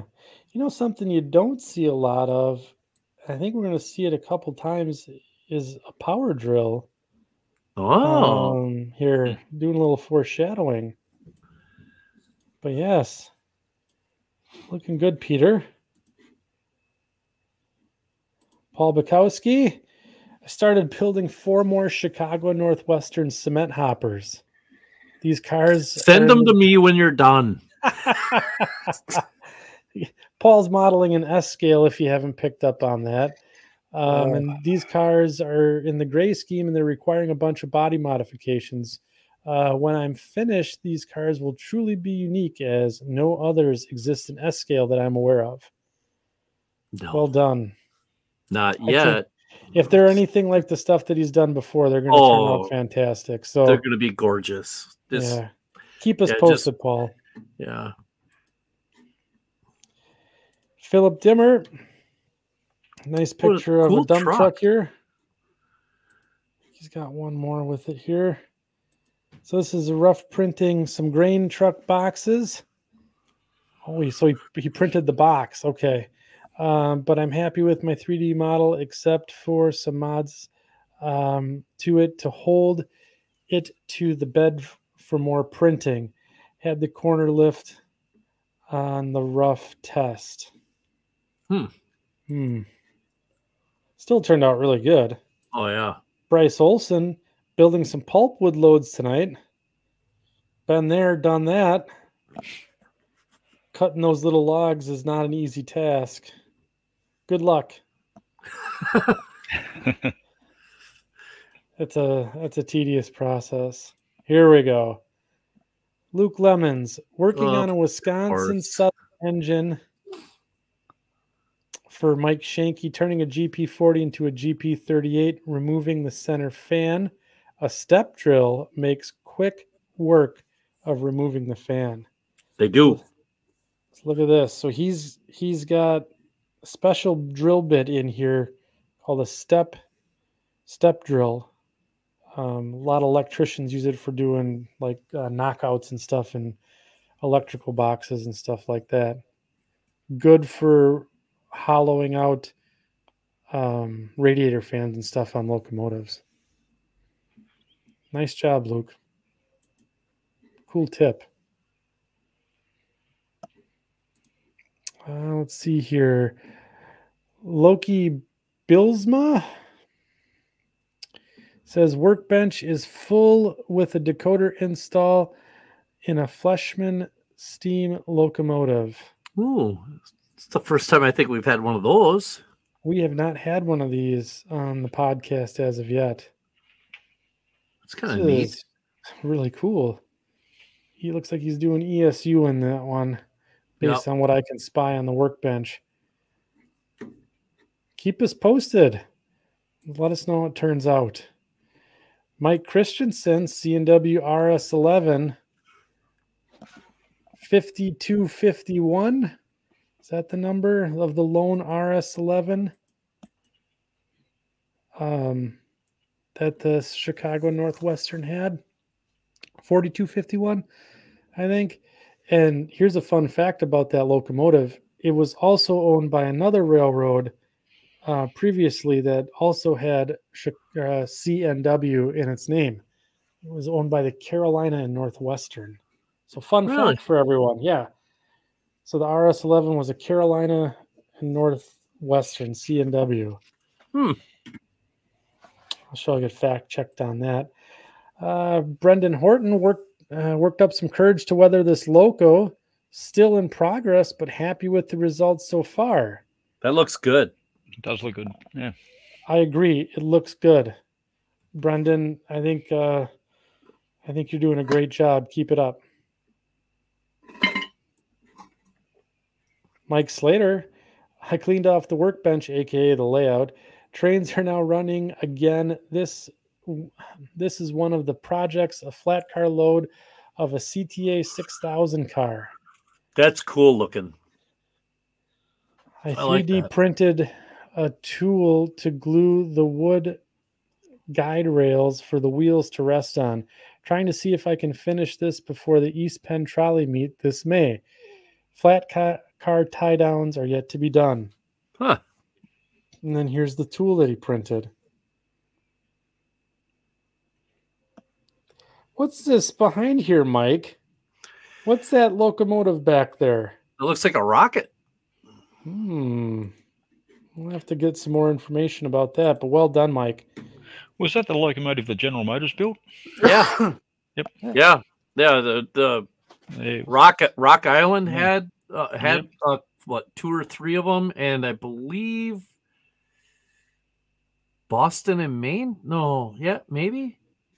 Wasn't one of the? I think there was one that went to a Minuteman service or something like that. I'm thinking. It's cool. Yeah, there's a looking locomotive. There's actually one of those at the National Railroad Museum in Green Bay. I think I noticed that. Yeah. Here we are. Michael Shanky enjoying the show while using some taco sauce. Must have been on the hopper that he was talking about. Very cool. Outstanding. CA Fain, a few hours left, making invoices and looking to see what I need for this round of pre-orders and having a drink or having a maybe more drink. Those look like inventive models couplers there, it looks like. Yes, it is. Yes. And the can of beer there, that's a nice touch too. the Aero Train. Yep. Yeah, Aero Train. Yeah. He's got an interesting little saying about Calgon. There was a commercial about how it washed all your cares away. So little inside joke that he shares with us. But yeah, these inventive model couplers, let him know. He's putting in a big bulk order for them. So if you guys need couplers, make sure you hit up CA Fain. Mike Slater with another entry. I know this is the second post, but while the show has been going on, it inspired me to do a little work on the layout, adding a road. All right. Using concrete patch will be weathered with ink IPA wash to make it look like asphalt. That turned out pretty good, Mike. So far, yeah. Nice job. It looks like he's got some concrete forms here on the side, just like we're pouring a slab. All right. I think that got us through to the end here. That was posted 29 minutes ago. So that's what's on our workbench here. Thank you, section crew. Man, we got let me see here. Let me see. we have to declare a winner of what's on the workbench. So we'll have to have a quick deliberation here to figure out back through the photographs who's going to take the taco sauce this week. I don't know. I mean, Gary, what do you think? Well, looking at the photos, Justin in the earlier photo there, I mean, his bench was just, there was no bench. It was just model upon. Yeah, it was great. Peter Moyle's bench, that was great. And also Mike Christensen with the logo rebuild, the RS11. Yeah. I thought that was great. You know, they're probably my 3 pick. So I'll leave it up to you guys now. Man, that's tough. Well, man, I'm never going to hear the end of this if I say this. Justin's is, yeah. All right, listen. Let me do this, okay? Okay. Mike, you go ahead because I think you can just say my vote for me. Yeah. Okay, Justin, if I hear any more tomorrow about this, I will deny it, even though it's on air and recorded. You win the workbench of the week. Congratulations, Justin. Congratulations. Well done. You earned it. Yep, nicely done. Yeah. The JB Weld actually is what that's the JB Weld is actually version of Voltron. So there was the Voltron. When we had the Voltron on there, that was good. And then but yeah, this was good, Justin. So congratulations. You are now on the prestigious list of what's on your workbench winners. I think Mike, the next time that we see Justin, he owes us a speech. So no, please, let's not. So congratulations. And I want to thank all the people out in the section crew. We're over hour 3 here, now we're into hour 4.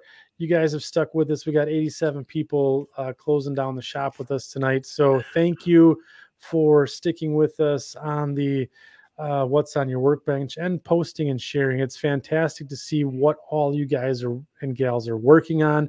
It's just truly amazing, the community that we've developed. And make sure you're sharing it with your friends. If someone doesn't know about us, tell them to check out the Second Section podcast and check out the Facebook group. It's turning into a nice fun community, sharing a lot of good modeling ideas, and it's just the cool thing that has been created here. So thank you all for participating in that.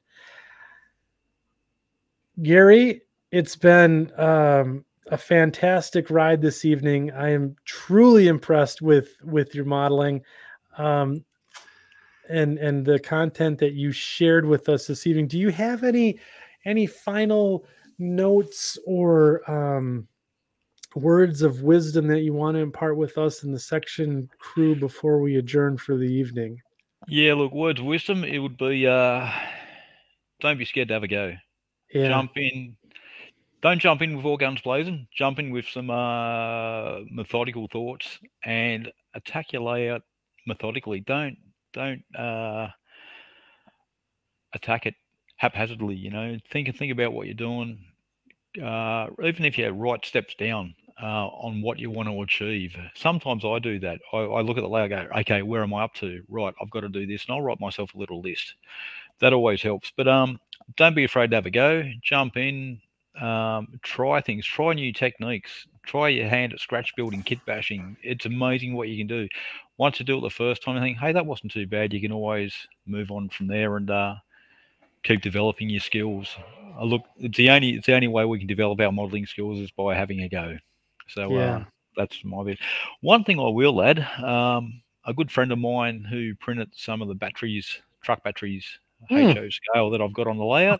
Oh yeah, he's actually sent me a whole bag load. So I'm going to say the first 5 people that PM me via Second Section Facebook page, I'll send you all out a dozen. So the first 5 people, I'll mail them across to you. You can add to your layout. So if you want some little HO scale truck batteries, jump on and send me a PM. Thank you very much, there, Gary. Yeah, so, thanks, Gary. Yep. So I'll do that because my friend down here in Victoria, Philip, he can't sell them because he's printed them off one of those sources where you can't on sell. So, but won't stop me from giving a few away to some of the modelers over there and even here in Australia. So yeah, and I appreciate all the comments that have popped up on the private or on the chat here. You know, fantastic, and thanks again for all tuning in. Yeah. Special shout out here to Peter Tillman for the super chat here. Thanks very much for that. Yeah, very much. Yeah, that's outstanding. And Peter, you've been a fantastic fan of the show and tuning in from Singapore. That's pretty remarkable. So thanks again for the support, and truly appreciate it. So and thanks for all the good comments and questions too. It's fun having you in here, that's for sure. So Mike, any closing thoughts here before we adjourn for the evening, before we tie down? Yeah, real quick. You know, this has got to be the first time that we've ever actually had this medium discussed to this length. I think it's been mentioned in passing a couple of times, I believe, but never taken to this level. And it's inspiring actually to see, you know, that the cardstock medium being able to look so good. And I mean, I know I'm going to date myself. I know, but I'm going to date all three of us. Remember how it says, is it real or is it Memorex? Remember that? Yeah, remember right. those commercials? That's all I kept on thinking about, is the fact that, man, you would never know that is paper, you know, or cardstock. I mean, you would never know it by looking at it. And it's just inspiring and another medium and another rabbit hole, like Thomas Gager always likes to say, you know, we're going down all these rabbit holes. And, you know, Gary, thank you very, very much for bringing that all to the forefront like this. It's not only is your modeling incredible, all the building tips and stuff like that is just incredible tonight. So thank you very, very much. Oh, thank you. Thank you for having me. Look, everything that I've learned and I've employed on my layout, I've learned from the greater community. So it's just a great hobby, as I've always said. Yeah, I agree. Great people. Yeah. So, and again, thank you, Gary, for coming on this evening. And again, thank you, section crew. It was a fantastic show this evening. Fantastic, really amazing questions and participation. It was, you guys rock, and you make this show what it is. So, Gary, I think we're going to have to do a part 2 if that's okay with you. I don't mean to put you on the spot, but you've been a fantastic guest, and I personally have taken away a ton of valuable information. And so I have more notes in my notebook I was scribbling down as we were going through the presentation this evening. Remarkable. Your modeling is top drawer, and it's been an absolute blast having you on the show. Oh, thank you kindly. Yeah. So look, I'd like to see a part 3 so I can get that jacket. Yeah. So right now we're in the works right now with the 5 timers club, right? So 5 times, not 3. Yeah, 5 times. But yep. But yes. So it's going to be fantastic. We'll get you on 5 times, and then we'll get you the jacket. And it'll be easy. So thank you everyone again for showing up tonight. I do have a question. Mike and I were talking about it. Saturday show, how's it work out for you? Let us know. Either comment after the show is over or head over to the Facebook group. Let us know how the Saturday show worked for you guys. You like it better than a Tuesday? If we have to, we do a few more shows on Saturday. And then we're also talking about doing some European friendly shows as well. Being on earlier for them so that they don't have to stay up until the next day. So A couple people already said Saturday's better. So, yeah. Okay. Well, we're going to tie down for tonight's section crew. Truly appreciate all the participation. Gary, phenomenal job tonight. It was, you knocked it out of the park. Oh, yeah. And yeah, so we'll talk to you guys next couple weeks. And I think we have, I forget who we have on next. Is it Paul?